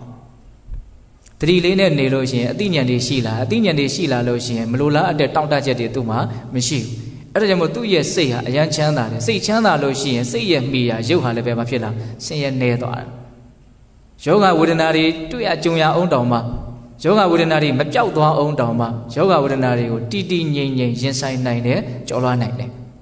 ဒီယောဂကြီးနဲ့ပဲအဆင်ပြေအောင်နေနိုင်တယ်။ကင်ဘလောက်ကောင်းတော့ဒါကဆေးဝါးကလုံးမပေးနိုင်တဲ့ဘေးကလူတွေကလုံးမပေးနိုင်တဲ့ငွေကြီးနဲ့ဖန်တီးလို့မရတဲ့အနေအထားနော်။ကိုယ့်ကိုလေ့ကျင့်ထားမှတစ်ချိန်ဒီခန္ဓာကိုယ်ကြီးကပေါက်ပြန်လို့ဒုက္ခပေးလာတဲ့အချိန်မှာခန္ဓာရင်ရှိမှာဟုတ်လား။ဒါကြောင့်ဒုက္ခတွေမငြိမ်းသေးခင်မှာဒုက္ခတွေလျော့နေသွားစေနိုင်တယ်။ဒုက္ခတွေကိုရင်ဆိုင်လာနိုင်တယ်။ဒီအကျိုးကျေးဇူးကိုသိကြမှမရနိုင်ဘူးလားဒါကြောင့်အရှိမြင်ရတဲ့ပုံကိုယ်တိုင်းလေးလေးနက်နက်တွေးတတ်ကြတဲ့ပုံကိုယ်တိုင်းဒီအတွေးမျိုးတွေးပြီးတော့သတိပဋ္ဌာန်ရဲ့ဂုဏ်ကိုနားလည်ဖို့လိုတယ်ဟုတ်လားနောက်ဒေါမနတတရားတွေနည်းသွားတယ်ဆိုတာပိုးတောင်းထင်ရှားတယ်ဒေါသတွေဖြစ်ကြတယ်ဆိုတာကကိုဖြစ်ချင်တာမဖြစ်လို့ကျင့်တတ်မှုမရတဲ့သဘောပေါ့နော်တရားအထုတ်ပါများလို့ရှိရင်ဖြစ်ချင်တာကွာစားသူကနည်းသွားတယ်ဖြစ်ချင်တာတွေဖြစ်မှချမ်းသာမယ်လို့ထင်တဲ့အမြင်တွေကနည်းသွားတယ်အဲ့တော့မဖြစ်လည်းကိစ္စမရှိဘူးဆိုတာတွေများလာတယ်ဖြစ်နေလည်းကိစ္စမရှိဘူးဆိုတာတွေများလာတယ်ဒေါသဖြစ်တယ်ဆိုတာကိုမဖြစ်ချင်တာတွေဖြစ်ရင်ဒေါသဖြစ်တယ်ကိုဖြစ်ချင်တာတွေမဖြစ်ရင်လည်းဒေါသဖြစ်တယ်တရားအထုတ်ပါများလာတဲ့အခါကျတော့သူကကိုမဖြစ်ချင်တာဖြစ်လည်းပဲဒေါသသိပ်ပြီးတော့မဖြစ်ဘူးကိုဖြစ်ချင်တာမဖြစ်ဘူးဆိုရင်လည်းသိပ်ပြီးတော့ဒေါသမဖြစ်ဘူးဘာဖြစ်လို့လဲဆိုတော့သူ့စိတ်ထဲမှာဖြစ်ချင်တာတွေပဲဖြစ်ဖြစ်မဖြစ်ချင်တာတွေပဲဖြစ်ပြီးရင်အကုန်လုံးဟာပြီးဆုံးသွားတာကြီးပဲလို့အနိစ္စချက်ကိုသိလာတဲ့အခါမှာဖြစ်ချင်တာတွေဖြစ်လို့လည်းပဲစိတ်တိုင်းကြားလာကြည့်လို့အရင်ကြီးမရှိဘူးမဖြစ်ချင်တာတွေဖြစ်လို့လည်းပဲစိတ်ထဲမှာဒေါသဖြစ်လာကြည့်လို့အရင်ကြီးမရှိဘူးသိမထူးဘူးဆိုတဲ့အမြင်ပေါ့နော်ဘာပဲဖြစ်ဖြစ်ပျောက်ကွယ်သွားတာကြီးပဲဆိုတဲ့အမြင်ခိုင်မာလာတဲ့အခါမှာဒေါသဖြစ်တဲ့အလေ့ကျင့်ရမှာဖြစ်တော့တခါတည်းနေသွားတယ်ဒေါသနေသွားတာနဲ့ဒေါမနတခါရခက်တဲ့စိတ်ရဲ့ဝေဒနာလည်းမဖြစ်သွားတော့နေသွားတယ်ဒါကိုနားလည်ဖို့လိုနော်ဒါကြောင့်ဒုက္ခဒေါမနတကတော့အထွတ်အထိပ်ရောက်မှချုပ်ငြိမ်းမှာပေါ့ မချုပ်ငြိမ်းသေးခင်မှာတတိပဋ္ဌာန်ဘာဝနာကိုပွားများခြင်းအပြင်ဒုက္ခဒေါမနတတွေကိုလျှော့ချနိုင်တယ်လျော့နေသွားစေနိုင်တယ်ဆိုတာကိုရှင်းရှင်းလင်းလင်းသိဖို့မလိုဘူးလားလိုတယ်နော်ဒါဒီအကျိုးကျေးဇူးကိုလည်းပဲရအောင်ဒီတတိပဋ္ဌာန်တရားကိုအထောက်ကြရမှာဟုတ်လားအဲ့တော့ဘယ်တစ်ချက်ရှိသွားပြီတော့၅ချက်ရှိသွားပြီနော်နောက်ဦးဇင်းတို့6ခုမြောက်နဲ့9ခုမြောက်အကျိုးကျေးဇူးကိုကြတော့ဘယ်လိုဟောတာတော့ညာယတ္တအဓိကမာယနိဗ္ဗာန်တ္တသစ္စိကရိယာယညာယတ္တအဓိကမာယဆိုတာကတတိထားပါများတဲ့အခါကျတော့ဒီခန္ဓာရဲ့အကြောင်းကိုမှန်မှန်ကန်ကန်သိတဲ့ဉာဏ်ပညာတွေဟာတဖြည်းဖြည်းနဲ့များလာတယ်တဖြည်းဖြည်းနဲ့များလာတဲ့အခါကျတော့ဉာဏ်ကနော်ရင့်တဲ့ရင့်လာတဲ့အခါကြီးတဲ့ကြီးလာတဲ့အခါမှာဘဝရဲ့အကြောင်းကိုစောစောကပြောခဲ့သလိုဘဝဟာဒုက္ခသစ္စာပဲဖြစ်တယ်လို့သစ္စာအမြင်ဆိုင်အောင်သူသိတဲ့မြင်တဲ့အဆင့်ထိရောက်သွားတယ်ပေါ့အဲ့လိုသစ္စာလေးပါးကိုပိုင်းခြားပြီးတော့သိတဲ့အဆင့်ထိရောက်အောင်ဉာဏ်မြင့်သွားပြီဆိုလို့ရှိရင်အဲ့ဒီဉာဏ်ကိုမဲ့ဉာဏ်လို့ခေါ်တာနိဗ္ဗာန်ချမ်းသာကိုတောင်သူကမျက်မှောက်ပြုနိုင်တယ်ဉာဏ်ထဲမှာတော့နော်အမြင့်မြတ်ဆုံးအထူးခြားဆုံးတန်ဖိုးအကြီးမားဆုံးတော့ဉာဏ်ပညာဟုတ်လားအဲ့ဒီမဲ့ဉာဏ်ကိုရပြီးတော့မဲ့ဉာဏ်ရပြီးပြီဆိုရင်အခြားမဲ့မှာဖို့ဉာဏ်ဆိုတာရတယ်တဲ့ဒါမရအောင်ဒါလို့ကို तू ကမရအောင်ဟုတ်လားအဲ့ဒီဖို့ဉာဏ်ရပြီဆိုရင်ဒီဘဝတင်ကိုပဲနိဗ္ဗာန်ချမ်းသာကိုကျိန်ဖန်များစွာမျက်မှောက်ပြုပြီးတော့နေနိုင်နေတဲ့အငြိမ့်တက်ကိုအာယုံပြုပြီးတော့ဒုက္ခအေးအောင်နေလို့ရတယ်ပေါ့ဟုတ်လားအဲ့ဒီအကျိုးကျေးဇူးကတတိပဋ္ဌာန်ဘာဝနာကိုပွားများခြင်းကြောင့်ရရှိမဲ့အကျိုးကျေးဇူးတွေထဲမှာအမြင့်မားဆုံးအကျိုးကျေးဇူးပဲအဲ့ဒါကိုဒကာဓမ္မတို့ဦးဇင်းတို့တွေကသာသနာနဲ့တွေ့တဲ့အခါသူ့ရဲ့တန်ဖိုးကိုနားလည်ခွင့်ရတဲ့အတွက်ကြောင့်ကုသိုလ်ကောင်းမှုတွေပြုပြီးတိုင်းမဲ့ဉာဏ်ဖူဉာဏ်ကိုရပါရစေကိုလှုပ်လိုက်တဲ့ကုသိုလ်ကဒီမဲ့ဉာဏ်ဖူဉာဏ်ကိုရဖို့အတွက်အားကြီးတဲ့အကြောင်းတရားအထောက်အပံ့ဖြစ်ပါစေလို့ဆုတောင်းကြရတာတော့မရှိဘူးလားရှိတယ်အဲ့ဒါကိုဒကာဓမ္မတို့ဦးဇင်းတို့အခုအားထုတ်နေတဲ့တတိပဋ္ဌာန်ဘာဝနာလုပ်ငန်းစဉ်ကဒါတိုင်းအဲ့ဒီဒီရောက်အောင်ပို့လိုက်မယ်လို့အာမခံချက်နဲ့ဟောတာဟုတ်လားဒါကြောင့်မဲ့ဉာဏ်ပူဉာဏ်ရလို့ရှိရင်ဒါကအမြင့်မားဆုံးသောချမ်းသာအမြင့်မားဆုံးသောအကျိုးကျေးဇူးဒါကိုရတယ်လို့မဆိုနိုင်ဘူးလားဆိုနိုင်တယ်ဘာဖြစ်လို့တော့မဲ့ဉာဏ်ပူဉာဏ်ရမှာဒုက္ခကတကယ်ငြိမ်းပါကြံတဲ့ရခြင်းတွေကဒုက္ခကိုအခိုက်အတန့်လောက်ပဲသူတို့ကဖြည့်ရှင်းတဲ့သဘောလောက်ပဲရှိတာ哦နော်ဘာကြီးဘလို့ပဲဖြစ်ဘာဖြစ်ရင်တော့ကောင်းမှာလို့ထင်လိုက်တယ်ဘာဖြစ်ရင်တော့အေးသွားမှာလို့ထင်လိုက်တယ်ဖြစ်လာတယ်ဖြစ်လာလို့လည်းထိုက်တဲ့လောက်တော့ကောင်းသွားတယ်ပြီးတော့အဲ့ဒါပဲဖြစ်သွားအောင်ဆိုတော့နောက်ထပ်ပြီးတော့ဖြစ်လာပြန်ရောဒုက္ခကဟုတ်တယ်မို့လားဒါနားလေဖို့လိုတယ်နော်ဟုတ်လားအဲ့တော့မဲ့ဉာဏ်ပူဉာဏ်ရမယ်ဆိုလို့ရှိရင်တော့ तू ကအဲ့လိုဒုက္ခကိုငြိမ်းစေတဲ့နေရာမှာ तू ကပြန်ဖြစ်မဲ့ငြိမ်းခြင်းမျိုးဖြစ်ငြိမ်းသွားတာမျိုးမဟုတ်ဘူးနောက်တစ်ဖန်ထပ်ပြီးတော့မဖြစ်တော့မဲ့ငြိမ်းခြင်းမျိုးဖြစ်ငြိမ်းသွားတာဒါကိုနားလေဖို့လိုတယ်နော်ကျန်တဲ့နည်းနဲ့ဒုက္ခချုပ်တာနဲ့မဲ့ဉာဏ်ပူဉာဏ်ရလို့ဒုက္ခချုပ်တာနဲ့မတူဘူးဟုတ်ရဲ့လားဒါကြောင့်မလို့ဦးဇင်းတို့တန်ရုပ်ပါဠိတော်ထဲမှာနခတိခသုတ်တံဆိုတာရှိတယ်လူတိုင်းကြားဘူးဟာလေနခတိခဆိုတာဘာပြောတာလဲလက်သေးပြားပေါ်မှာရှိတဲ့မြူမှုတ်မြတ်စွာဘုရားကတဘိုးတော်နဲ့လက်သေးပြားပေါ်မှာမြူမုံလေးမြေမုံလေးအနှဲငယ်တင်ပြီးတော့ယဟန်တော်တွေကိုမေးတာဒီလက်သေးပြားပေါ်မှာရှိတဲ့မြေမှုတ်နဲ့မဟာပရိမြေကြီးမှာရှိတဲ့မြေမှုတ်ဘယ်ရာကပူပြီးတော့များလဲဆိုတော့မနိုင်ရှင်လောက်အောင်ခွာချလာပါတယ်ဗျာလက်သေးပြားပေါ်မှာရှိတဲ့မြေမှုတ်ဟာမဟာပရိမြေကြီးမှာရှိတဲ့မြေမှုတ်နဲ့နှိုင်းစာလိုက်ရင်ဘာမှမပြောပါတော့ဘူးအဲ့တော့မြတ်စွာဘုရားဗာမင်းရှိတော့ဆိုအေးတဲ့အဲ့ဒီဥမာတိုင်းပဲသောတပတ္တိမဲ့ဉဏ်ပူဉဏ်ကိုရလိုက်တယ်ပထမဦးဆုံးမဲ့ဉဏ်ပူဉဏ်ပေါ့နော်ဒတနတံပရာယလို့အဲ့လိုလဲသုံးတယ်ဉာဏ်အမြင်ရဲ့ပြည့်စုံခြင်းပေါ့ဟုတ်လားဘဝရဲ့ပေါ်မှာအမှန်မြင်လိုက်တယ်သိလိုက်တယ်ဘယ်လိုမြင်တာလဲဘဝဟာဆင်းရဲခြင်းတရားပဲပစံရှိမရှိပညာတတ်မတတ်ဘာကြီးဖြစ်လို့နေတယ်ဘဝဟာဒုက္ခပဲတကယ်တမ်းကဟုတ်လားအဲ့လိုဒုက္ခပဲလို့တကယ်မြင်လိုက်ပြီးသိလိုက်ပြီးဆိုလို့ရှိရင်အဲ့ဒါကိုဘာပြောတော့ဒတနတံပရာယဉာဏ်အမြင်ပြည့်စုံဟုတ်လားအဲ့ဒီလိုမျိုးမဲ့ဉဏ်ပူဉဏ်ကိုရလို့ရှိရဲ့အဲ့ဒီပုဂ္ဂိုလ်ရဲ့ကုန်ခန်းသွားတဲ့ဒုက္ခတွေဟာမဟာပရိမြေကြီးမှာရှိတဲ့မြေမှုန့်တစ်ပွဲအလွန်များတယ်ကျန်ရှိတဲ့ဒုက္ခကလက်သေးပြားပေါ်မှာရှိတဲ့မြေမှုန့်တစ်ပွဲအလွန်နည်းတယ်တဲ့ဒုက္ခကိုပိုင်းခြားလို့ရသွားပြီပေါ့နော်အနာဂတ်ဒုက္ခအလွန်နည်းမသွားဘူးလားနည်းသွားတယ်ခုတရားဓမ္မတို့ဦးဇင်းတို့အဲ့ဒီမဲ့ဉဏ်ပူဉဏ်ကိုမရသေးဘူးဆိုတော့ကိုယ့်ရဲ့အနာဂတ်လက်ကျန်ဒုက္ခဘယ်လောက်ပါလို့မှန်းဆလို့မရအောင်ဘာဖြစ်လို့ဆိုတော့ကိုယ့်ရဲ့အကြောင်းတရားတွေကလည်းမှန်းဆလို့မရလို့ကိုယ်ထင်ရလောက်ကြအောင်ပါဦးထင်ရလောက်ကြအောင်ပါနော်အထင်အမြင်တွေကနော်မှားနေတဲ့အတွက်ကြောင့်ကောင်းတယ်ထင်တယ်လို့စွတ်ပြီးတော့လောက်ကြအောင်ပါပြောကြအောင်ပါတွေးကြအောင်ပါအဲ့ဒါတွေကဘာလဲဆိုတော့နောက်ထပ်ဒုက္ခတွေဖြစ်ဖို့အတွက်သူကဘာတော့မိစာတွေစီတွေစုတာပေါ့လောင်ကျွမ်းအောင်ပါအဲ့ဒါတွေကဟုတ်လားအဲ့တော့ကိုယ့်ရဲ့အခြေအနေကဘယ်လိုတုံးဆိုတော့နော်အင်ဂျင်ကလည်းကောင်းစီကလည်းအပြည့်ဟုတ်လား မောင်းနေတဲ့ကားတစ်စင်းလိုပဲအချိန်မှရက်တက်မယ်ဆိုတာပြောလို့မရအောင်ဟုတ်လားဘာလို့အကြောင်းတရားတွေကိုကျွတ်တို့မပယ်နိုင်နေလို့နော်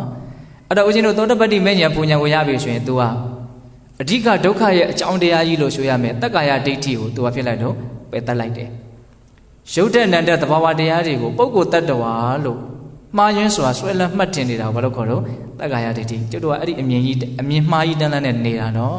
်ခုတရားအထုတ်တယ်ဆိုတာအဲ့ဒီပုဂ္ဂိုလ်တ attva မဟုတ်ဘူးဒါဟာသဘာဝတရားတက်တက်ဆိုတာကိုအမြင်ရှင်းအောင်သူ့ကိုကန့်ကန့်ပြီးတော့ထုတ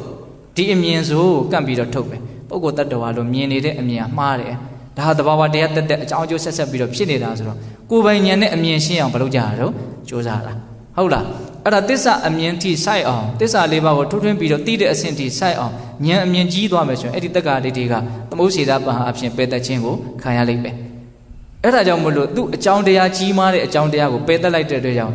ဆင်းရဲဒုက္ခကြီးမားတဲ့အကျိုးတရားတွေဟာလည်းမကြံတော့ဘူးအပေလေးပါးခန္ဓာတွေဖြစ်เสียအကြောင်းမရှိတော့ဘူးကာမဘုံမှာအလွန်ဆုံး9ဘဝနေပြီးလို့ရှိရင်ဒုက္ခမီးဟာ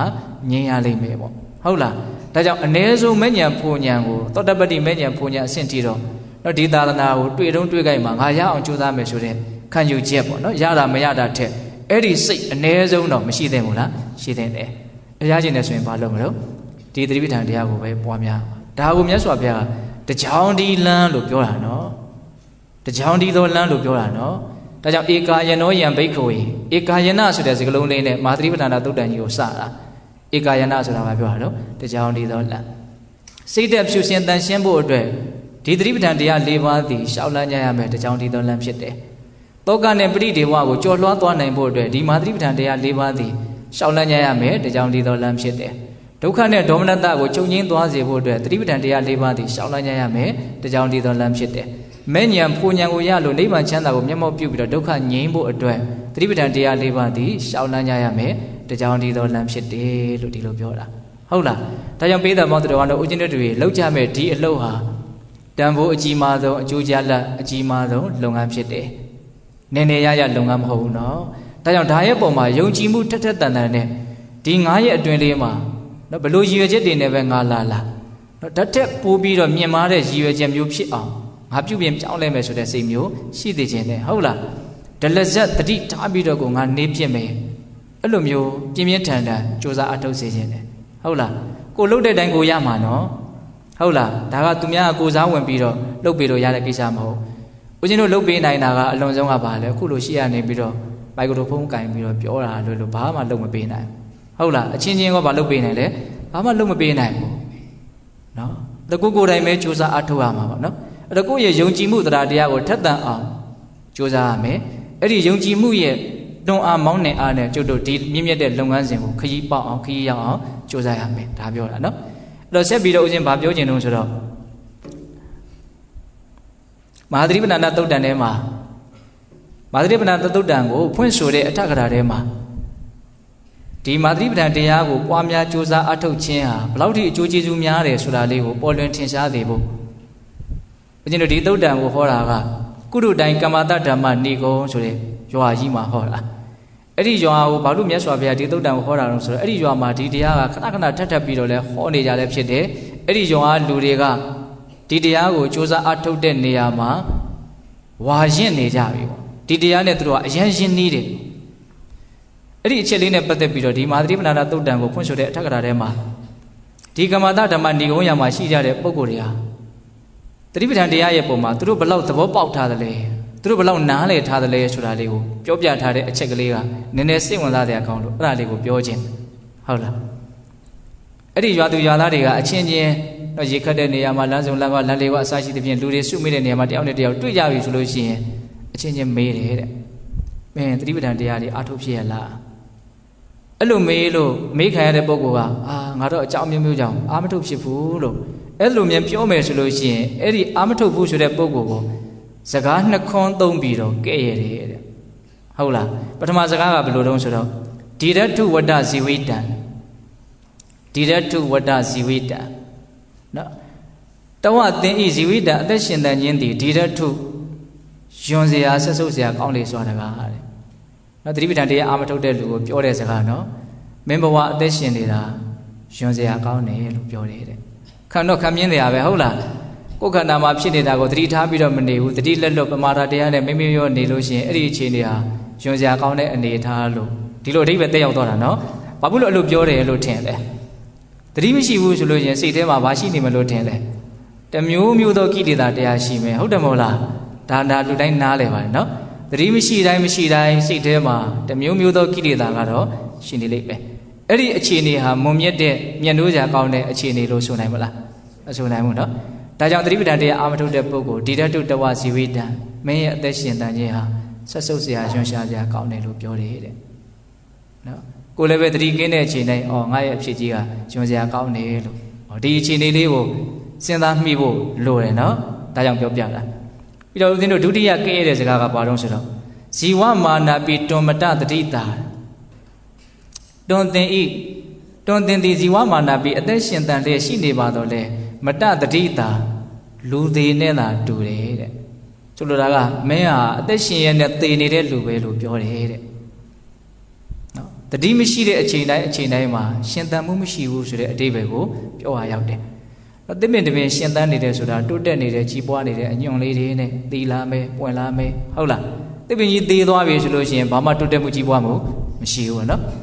အဲ့လိုပဲတတိမရှိဘူးဆိုရင်ဒီဘဝကသေနေတဲ့သစ်ပင်တပင်လို့ဘာကောင်းမြတ်တဲ့ဘက်မှာတိုးတက်မှုမရှိဘူးတိုးတက်မှုရက်ဆိုင်နေတာပေါ့နော်တိုးတက်မှုရက်ဆိုင်ုံနဲ့မကဘူးဆုပ်ယုပ်မှုကလည်းဖြစ်ပေါ်နေတယ်ဒါမှမဟုတ်သူ့ကိုဘာလို့ပြောရတော့အသက်ရှင်ရက်နဲ့သေနေတာလို့ပြောတယ်တဲ့ဟုတ်လားစဉ်းစားတော့ဒီဥစ္စာကအများကြီးစဉ်းစားတရားရှိတယ်နော်တတိမရှိတဲ့အချိန်တိုင်းမှာအသက်ရှင်ရက်နဲ့သေနေတာဒီသတိပဋ္ဌာန်တရားကိုအများကြီးဟောပြောနိုင်တဲ့ပြင်မနာဆရာတော်ဥဇောတိကရေးတဲ့စာအုပ်တွေလူတိုင်းဖတ်ဖို့မယ်ထင်ပါတယ်မဟာပြန်ဆရာတော်ဘုရားကြီးဟုတ်လားတတိမရှိတဲ့အချိန်မှာရှင်သန်မှုမရှိဘူးတဲ့ဆရာတော်ကြီးကပြောတယ်တတိမရှိတဲ့အချိန်ဟာတကယ်ကိုရှင်သန်မှုမရှိဘူးကိုဘဝမှာနေလဲရတယ်လို့ကိုခံစားချက်မရှိဘူးတဲ့ဟုတ်လားဘဝမှာနေလဲရတယ်ဆိုတဲ့ခံစားချက်မရှိဘူးတဲ့သူအမတ်တက်မဲ့သွားတယ်ဆိုတော့အဲ့ဒါလေးကိုနားလေသိခြင်းနဲ့စိတ်ထဲရနေပြီတော့နော်သူပြောတဲ့စကားလေးကသူ့ရဲ့ခံစားချက်သူသိရလေးကိုပြောတာနော်နားလည်ဖို့လိုတယ်ဟုတ်လားအခုဒီစကားနဲ့သွားပြီးတော့ကိုက်ညီမနေဘူးလားကိုက်ညီနေတယ်တရားအာမထုတ်တဲ့လူသတိပဋ္ဌာန်တရားအာမထုတ်တဲ့လူဘယ်လိုပြောတော့မင်းဘဝကရှင်လျက်နဲ့သိနေတာနော်လူကတော့ရှင်သန်နေတာပဲဒါပေမဲ့အတိညာပိုင်းဆိုင်ရာတိုးတက်မှုကောင်းမြတ်တဲ့ဘက်မှာတိုးတက်မှုပိုင်းဆိုင်ရာမှာတော့ဘာဖြစ်နေတော့သိနေတာဒါကိုနားလည်ရမယ်နော်တော့ကဲ့ရဲ့တဲ့စကားဘယ်နှခွန်းတော့နှစ်ခွန်းချီးမွမ်းတဲ့စကားကသုံးခွန်းနဲ့သတိပဋ္ဌာန်တရားကိုအားထုတ်ဖြစ်လားလို့အချင်းချင်းမေးလို့အားထုတ်ဖြစ်ပါတယ်လို့ပြောလို့ရှိရင်တော့သူ့ကိုချီးမွမ်းကြတယ်တဲ့ခုနကတော့ကဲ့ရဲ့တယ်ဆိုတာလည်းကဲ့ရုံနဲ့သူကရက်သွားတာတော့မဟုတ်ပါဘူးကဲ့ရဲ့ပြီးတော့အဲ့ဒီလိုမျိုးမလုံးနဲ့ဆိုတော့သတိပဋ္ဌာန်တရားတစ်မျိုးမျိုးကိုသင်ပေးကြတယ်တဲ့အချင်းချင်းဒီရောလူတွေကဟုတ်လား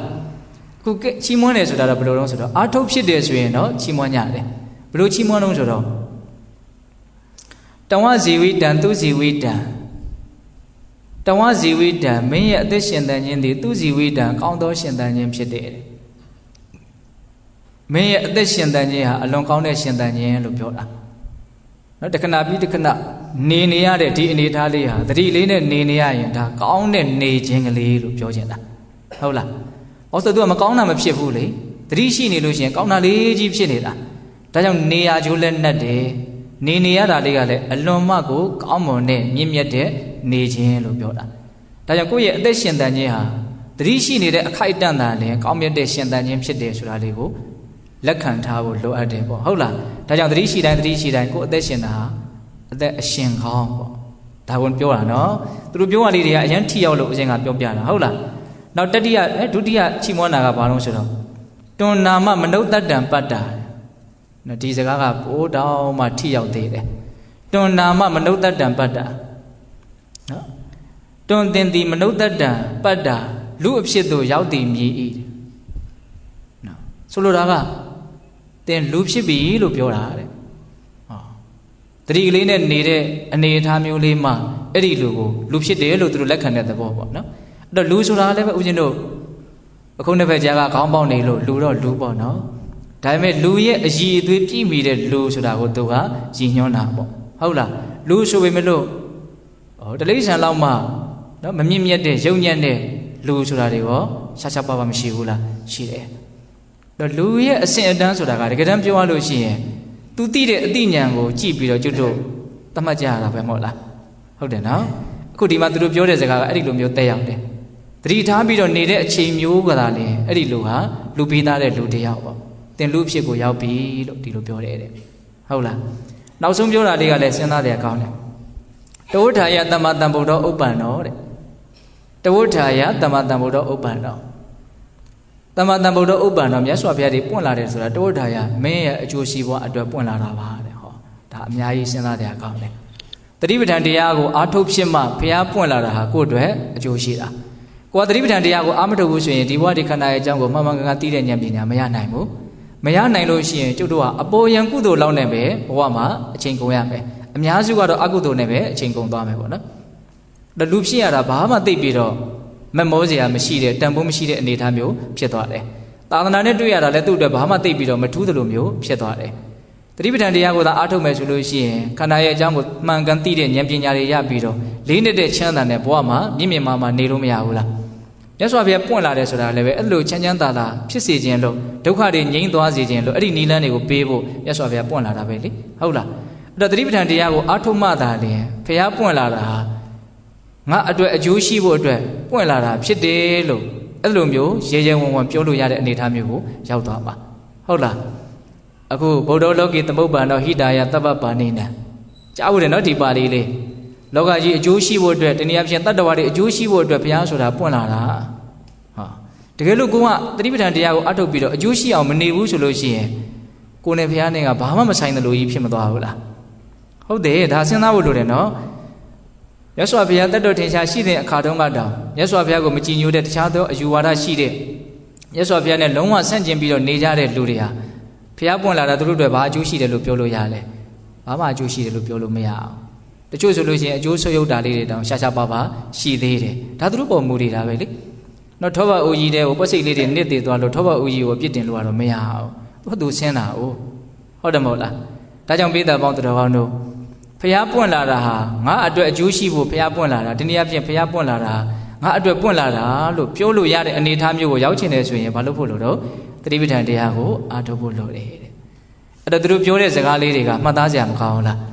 နော်တတိပဋ္ဌာန်တရားကိုအားမထုတ်ဖို့ဆိုရင်မင်းရဲ့ရှင်သန်ခြင်းဟာယွန်ရှာဆက်ဆုပ်ဖွယ်ရာကောင်းတယ်မင်းဟာရှင်လျက်နဲ့တည်နေတဲ့သူဖြစ်တယ်စကားနှစ်ခွန်းနဲ့ကဲ့ရတာကိုခံရတယ်အားထုတ်မယ်ဆိုလို့ရှိရင်တော့မင်းရဲ့ရှင်သန်ခြင်းဟာအလွန်ကောင်းမွန်တဲ့ရှင်သန်ခြင်းဖြစ်တယ်ဟုတ်လားမင်းအခုမှလူဖြစ်တာဘုရားကတော့မင်းအတွက်ပွင့်လာတာလို့ပဲပြောရမှာပါဟောဒီလောက်ထိပြောရတော့သူတို့ပြောတဲ့စကားဟုတ်လားဒါကြောင့်ပိဿပေါင်းတော်ကောင်းတို့ကိုလုပ်နေတဲ့လုပ်ငန်းလေးဟာဘလို့အလုပ်လဲဆိုတာလေးကိုပို့ပြီးတော့ပေါ်လွင်ထင်ရှားစေဖို့တတိပဋ္ဌာန်တရားနဲ့ပတ်သက်တဲ့ဂုဏ်ကျေးဇူးလေးတွေကိုဒါဦးဇင်းတို့ရွေးချယ်ပြီးတော့ပြောပြတာဟုတ်လားအဲ့တော့ကိုတို့က9ရက်တိုင်ဒီအလုပ်ကိုမလုပ်ကြမှာတော့စူးစမ်းအထောက်ကြမယ်နော်အဲ့တော့ရည်ရွယ်ချက်တွေကို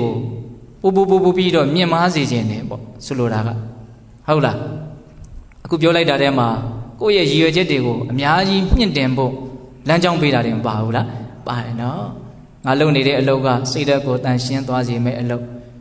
တောကပဋိဒေဝကိုကျော်လွှားသွားစေမယ့်အလုပ်ဒုက္ခဒေါမနတကိုချုပ်ငြိမ်းသွားစေမယ့်အလုပ်နောက်ဆုံးမဲ့ဉာဏ်ပူဉာဏ်ရပြီးဒုက္ခကိုငြိမ်းသွားစေမယ့်အလုပ်ဟုတ်လားအဲ့တော့လွယ်နဲ့တော့ဒီဥစ္စာကိုကျွတ်တို့ရမှာမဟုတ်ဘူးနော်အရန်တန်ဖိုးကြီးတဲ့အလုပ်ဖြစ်တဲ့အတွက်ကြောင့်အများကြီးခက်ခက်ခဲစူးစမ်းအထောက်အလိမ့်မယ်ဆိုတာကတော့ယုံမတန်တရားဖြစ်เสียမရှိဘူးဒါကဘာကြောင့်ဒီစကားကိုပြောရတာလို့ဆိုတော့တော်ယုံတန်ယုံအခက်အခဲလေးတွေ့တာလေးနဲ့နောက်ဆုတ်သွားမှာဆိုတော့ဟုတ်လားတုံတန်ယုံအခက်အခဲဆိုတာကအဓိကအခက်အခဲဆိုတာပတ်ဝန်းကျင်ကြောင့်ဘေးကတကယ်ဖြစ်နေတဲ့အခက်အခဲကအလွန်နှဲပါတယ်ကိုယ်စိတ်ထဲကဖြစ်နေတဲ့အခက်အခဲကသာလည်းကြီးမားလားဟုတ်လားကိုယ်စိတ်ကသာကြော်လွှားနိုင်မယ်ဆိုလို့ရှိရင်ကိုယ်စိတ်ကသာလွယ်ကူးနေမယ်ရှင်းလင်းနေမယ်သိနေမယ်ဆိုရင်ကျန်တဲ့အခက်အခဲကသိပြီးတော့ပြောစရာမရှိဘူးဟုတ်လားဆိုကြပါစို့အခုဒီမှာအများနဲ့စုပြီးတော့နေကြတယ်ဆိုတော့ပတ်ဝန်းကျင်နဲ့ပတ်သက်တဲ့အကုသိုလ်ဖြစ်စရာလေးတွေအခက်အခဲလေးတွေဆိုတာရှိမယ်နော်စားတာတောက်တာရေချိုးတာနေတာထိုင်တာပြောရတာဆိုရတာဒါတွေအများကြီးမရှိနိုင်ဘူးလားရှိနိုင်တယ်အဲ့ဒီအခက်အခဲတွေကိုတရားဓမ္မတို့ဦးဇင်းတို့ရဲ့စိတ်ကသာမြင့်မြင့်မားမားထားနိုင်မယ်ဆိုလို့ရှိရင်ဒီအခက်အခဲကကိုယ့်ကိုတော့တားနိုင်စီးနိုင်မဲ့အခက်အခဲလို့မဆိုနိုင်ဘူးကိုကမကြော်လွှားနိုင်ဘူးဆိုရင်တော့ဒါကတော့ဘာဖြစ်နေတော့အခက်အခဲဖြစ်နေတာပေါ့ဟုတ်တယ်မဟုတ်လားယုံပေါက်စလေးကိုဦးဇင်းတို့ຫນွေကြိုးပုတ်ကလေးနဲ့ခြိထားလိုက်မယ်သူလုံးဝယုံလို့မရတော့ဘူးဟုတ်လား အားကောင်းတဲ့စင်ကြီးကိုအလွန်ခိုင်မာတဲ့ကြိုးကြီးနဲ့ခြေထားလိုက်တယ်ဒါပေမဲ့သူတစ်ချက်ကြိတ်ယုံလိုက်တာနဲ့အဲ့ဒီကြိုးကြီးကဘာဖြစ်သွားမှာလို့ပြတ်တောက်သွားပဲအဲ့တော့အနှောင်ဖွဲ့အခက်အခဲကအဓိကလားယုံနိုင်တဲ့အင်အားရှိတာမရှိတာကအဓိကလားဆိုတာလေးကိုဒါမြတ်စွာဘုရားပေးထားတဲ့ဥမာလေးပါဟုတ်လားဒါကြောင့်ဘလို့အခက်အခဲပဲတွေ့ငါရဲ့မြင့်မားတဲ့လုပ်ငန်းစဉ်ကိုတော့အနှောင့်အယှက်မဖြစ်စေရဘူးဆိုတဲ့ခံယူချက်ရှိရမယ်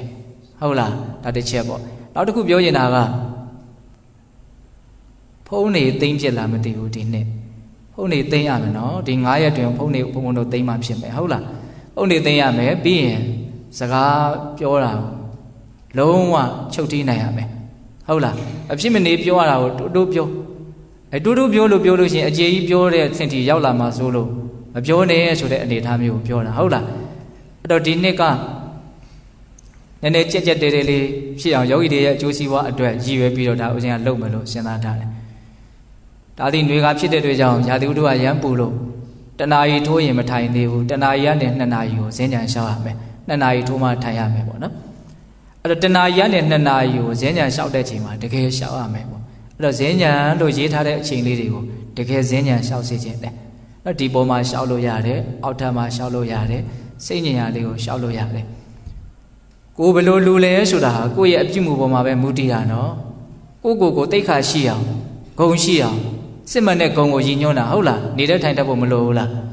ကိုထိမ့်သိမ်းလိုက်ခြင်းကကိုလည်းပဲကောင်းအောင်လုပ်ပြီးသားဖြစ်တယ်လို့ကိုပတ်ဝန်းကျင်ကိုလည်းကောင်းအောင်လုပ်ပြီးသားဖြစ်သွားတယ်အဲ့ဒါကိုဂုံယူတတ်ဖို့လိုတယ်နော်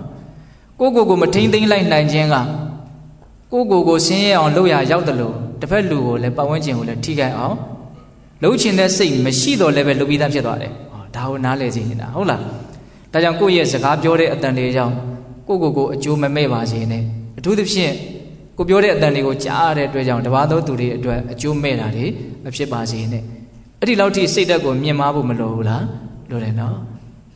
ဦးဇင်းတို့ပိသတို့နာဖို့မှာပါကဏ္ဍဇတ်ယတိကဏ္ဍဇတ်ကဏ္ဍယတိရှိတယ်သူဆူတောင်း6မျိုးဆိုတာလူတိုင်းကြားဘူးလေနော်ကြားဘူးတယ်မဟုတ်လားကြားဦးတယ်နော်ဒေါသကင်းအမျက်ကင်းမရသေးဒေါသကင်းမရစေလောဘကင်းမရစေချစ်ချင်းကင်းမရစေကျမ်းမာရေးကောင်းမရစေနောက်ဆုံးပြောရတယ်ပါတော့ကိုကြောင့်သူများအကုသိုလ်မဖြစ်ဖို့သူများဒုက္ခမရောက်ပါရစေနဲ့ကိုကြောင့်ဘယ်သူမှမထိခိုက်ပါစေနဲ့ဒါကအလွန်စိတ်ကောင်းနှလုံးကောင်းရှိတဲ့ပုဂ္ဂိုလ်တွေထားတဲ့စိတ်ထားပါနော်ဒါကြောင့်ကိုလှုပ်လိုက်တဲ့အလုပ်ကကောင်းတယ်ဆိုရင်လည်းဘယ်လောက်ထိကောင်းတယ်ဆိုတာကိုသိဖို့လိုတယ်မကောင်းဘူးဆိုရင်လည်းဘယ်လောက်ထိမကောင်းဘူးဆိုတာကိုလည်းသိဖို့လိုတယ်ဟုတ်တယ်မဟုတ်လားကောင်းတယ်ဆိုရင်လည်းဘယ်လောက်ထိကောင်းတယ်ဆိုတာကိုသိရတော့ဒါရဲ့ပုံမှာအားရှိတယ်လို့စိတ်ထက်သန်လာတယ်မကောင်းဘူးဆိုရင်လည်းဘယ်လောက်ထိမကောင်းဘူးဆိုတာကိုသိလို့ရှိရင်ပို့ပြီးတော့ရှောင်ကျင်စိုးစိတ်ထက်သန်လာမှာပေါ့ခုဘုံဘာပြောနေတာတော့စကားပြောတာမကောင်းဘူးလို့ပြောတာဒီလိုအခြေအနေမျိုးမှာဒီအနေအထားမျိုးဟာလုံးဝမကောင်းဘူးပေါ့နော်ကိုလည်းထိခိုက်စေတယ်ပတ်ဝန်းကျင်ကိုလည်းပဲနေထိုင်ရင်လည်းထိခိုက်အောင်လုပ်နေတဲ့လူဖြစ်နေတယ်ဟုတ်လားဒါကြောင့်ဘုံလည်းပဲမကြအဲ့ဒီတွေကိုသွားမယ်အစားတော့စဉ်းစားတာအမျိုးသမီးတွေနေတဲ့နေရာကိုဘုန်းကြီးကသွားတော့တိတ်တော့အဆင်ပြေဘူးနဲ့တူတယ်လို့ဟုတ်လားဒါပေမဲ့လို့ဦးဇင်းလေးတွေကိုတော့သွားခိုင်းမှရနော်အဲ့တော့တနာရီထိုးလို့ရှိရင်ဘာလုပ်ရမလို့စဉ္ညာရှောင်းနော်အဲ့တော့ဘုံတို့စင်နာရီထိုးကနေပြီးတော့12နာရီတို့အထိရေချိုးတာရဲ့နေဆုံးစားတာလုပ်တာရဲ့အချိန်တွေအများကြီးပေါ့အဲ့တော့12နာရီနဲ့1နာရီအထိကိုအခန်းလေးထဲမှာကိုတိတ်တိတ်ဆိတ်ဆိတ်နော်လျောင်းဆက်တဲ့ဣတိယာပုနဲ့ခန္ဓာကိုယ်အနာပေးလို့ရတယ်ဟုတ်လားပြီးရင်ဘာလုပ်ရမလို့တစ်ချက်မတင်းလောက်ဆိုရင်တော့ထားပြအောင်ထားပါနော်ထားပြီးတော့ဘာလုပ်ရမလို့စဉ္ညာရှောင်းရမယ်ဟိုဘက်ကစက်တိုက်ကြီးအိတ်မသွားနဲ့ဟုတ်လားညကိုအရှင်တို့ညစ်နေအောင်ထိမထားပါဘူး9နာရီခွဲလို့ရှိရင်ပြီးပြီဟုတ်လား9နာရီခွဲနဲ့4နာရီထိဆိုရင်အိတ်ပါလိမ့်နော်ကျမကြီးလည်းကောင်းမှုလိုသေးတာဟုတ်လားဒါကြောင့်ပေးတဲ့ပေါင်းတော်အဲ့ဒါလေးတွေကတော့အများနဲ့စုပြီးတော့လောက်ကြတဲ့လုပ်ငန်းဖြစ်တဲ့အတွက်ကြောင့်အများအဆင်ပြေအောင်အကုန်လုံးညှိပြီးတော့နေနိုင်ကြဖို့မလိုဘူးလားနော်ဖုန်းတွေအားမယ်နော်ဖုန်းဆက်နေတာတွေ့လို့ရှိရင်ဒါ तू ကတော်တော်ကိုသူ့အတွက်ကတော့ဘာဖြစ်နေပြီတော့တိတ်ခါကြနေပြီလို့ဆိုရမယ်ဟုတ်လားဘာလို့ဆိုဒီအခြေအနေမှာဒီလိုလုပ်ကြပါမယ်လို့သဘောတူညီထားတာကိုမလုပ်နိုင်ဘူးဆိုလို့ရှိရင်ဒါမကောင်းဘူးလို့ပဲပြောရမှာပေါ့နော်ဟုတ်လားပြီးရင်ဘာလုပ်ရမှာတော့စကားမပြောပါနဲ့အဲ့ဒါကိုတော့တင်းတင်းကြပ်ကြပ်စောင့်စည်းစေခြင်းမှာနော်စကားပြောတဲ့ကိစ္စနေ့လေရလည်းပဲဝေယဝဆလုပ်ကြတဲ့ပုံကိုယ်တွေကိုအများကြီးဦးဇင်းတို့ပြောထားတယ်နော်ကလေးလေးတွေလည်းပါတာဆိုတော့စကားမပြောဖို့ပဲအဓိကပြောတယ်တိတ်ဆိတ်နေခြင်းကိုကစပြီးတော့ဘာဖြစ်နေတော့ မြင့်မြတ်တဲ့လုပ်ငန်းစဉ်နဲ့အလွန်မှအံဝင်ဝင်ကြဖြစ်နေတယ်ဘာသာမှမကြားဘူးဆိုတာလေးကိုဘာဖြစ်နေတော့အရန်သိက္ခာရှိနေတယ်ဟုတ်တယ်မဟုတ်လားအရန်မျက်နှိုးစရာကောင်းနေတယ်စူးအိုးဖြစ်နေရဆိုရင်ကောင်းမလားကောင်းနော်ဒါတော့ဟုတ်ပြီအဲ့လိုဆိုရင်ဦးဇင်းတို့ပေးတဲ့ပေါင်းတော်တို့ကိုဘယ်လောက်ရှိသွားပြီတော့နာယီလေးချထားပါနော်တနာယီတိရှိသွားပြီဟုတ်လားအဲ့တော့ဦးဇင်းတို့ဒီကနေ့ဘာတွေပြောခဲ့တော့မိမိတို့တရားဘာဝနာကိုဘယ်လိုကြိုးစားအထောက်ကြမလဲဆိုတဲ့အပိုင်းလေးကိုလည်းအရေးအမြဲပြောခဲ့တယ်အထူးသဖြင့်တော့ဒီတရားဘာဝနာလို့ရဲ့ပုံမှာဒါဟာအလွန်တရာမှအကျိုးကျေးဇူးများပြားတဲ့အလုပ်ဖြစ်တယ်လို့ယုံကြည်မှုတတ်တာတရားထက်သန်ဖို့သတိပဋ္ဌာန်ဘာဝနာတရားရဲ့စွန့်ရည်တတ္တိတွေကိုဒါဦးဇင်းတို့အဓိကထားပြီးတော့ပြောပြခဲ့တာဟုတ်လားဒါကြောင့်မိမိတို့ရဲ့ယုံကြည်မှုတတ်တာတရားကိုတော့ထက်သန်ခိုင်မာအောင်ကြိုးပမ်းအထောက်ပြီးတော့တရားတရားကြောင့်ဖြစ်ပေါ်လာတဲ့အထောက်မှုဝရိယအထောက်မှုဝရိယကြောင့်ဖြစ်ပေါ်လာတဲ့တတိတရားတတိဆက်ဆက်မှုကြောင့်ဖြစ်ပေါ်လာတဲ့တမာတိကြောင့်ဖြစ်ပေါ်လာတဲ့ဉာဏ်ပညာပုံ၅ပါးပြည့်စုံပြီးတော့တရားတို့တရားမြတ်ကိုရအောင်ကြိုးစားအထောက်နိုင်ကြတယ်သူတော်ကောင်းတွေဖြစ်ကြပါစေလို့ဦးဇင်းတို့ဆန္ဒပြုပြီးတော့ဒီကနေ့ပေးတဲ့ပေါင်းသူတော်ကောင်းတို့ကြိုးပမ်းအထောက်ကြရတော့ဒါနသီလတမာတိပညာကုသိုလ်ကောင်းမှုအစွစုတို့ရဲ့စွမ်းတတ္တိကြောင့်ဘုရားတပည့်တော်တို့သည်မဲ့ညာဘုံညာမျက်နှိပ်ပံကိုလင်းမြန်ထုတ်ချောက်မျက်မှောက်ပြုပါရစေကုန်သောဟုပတ္တနာအောင်စုပြုကြခုံရာတည်း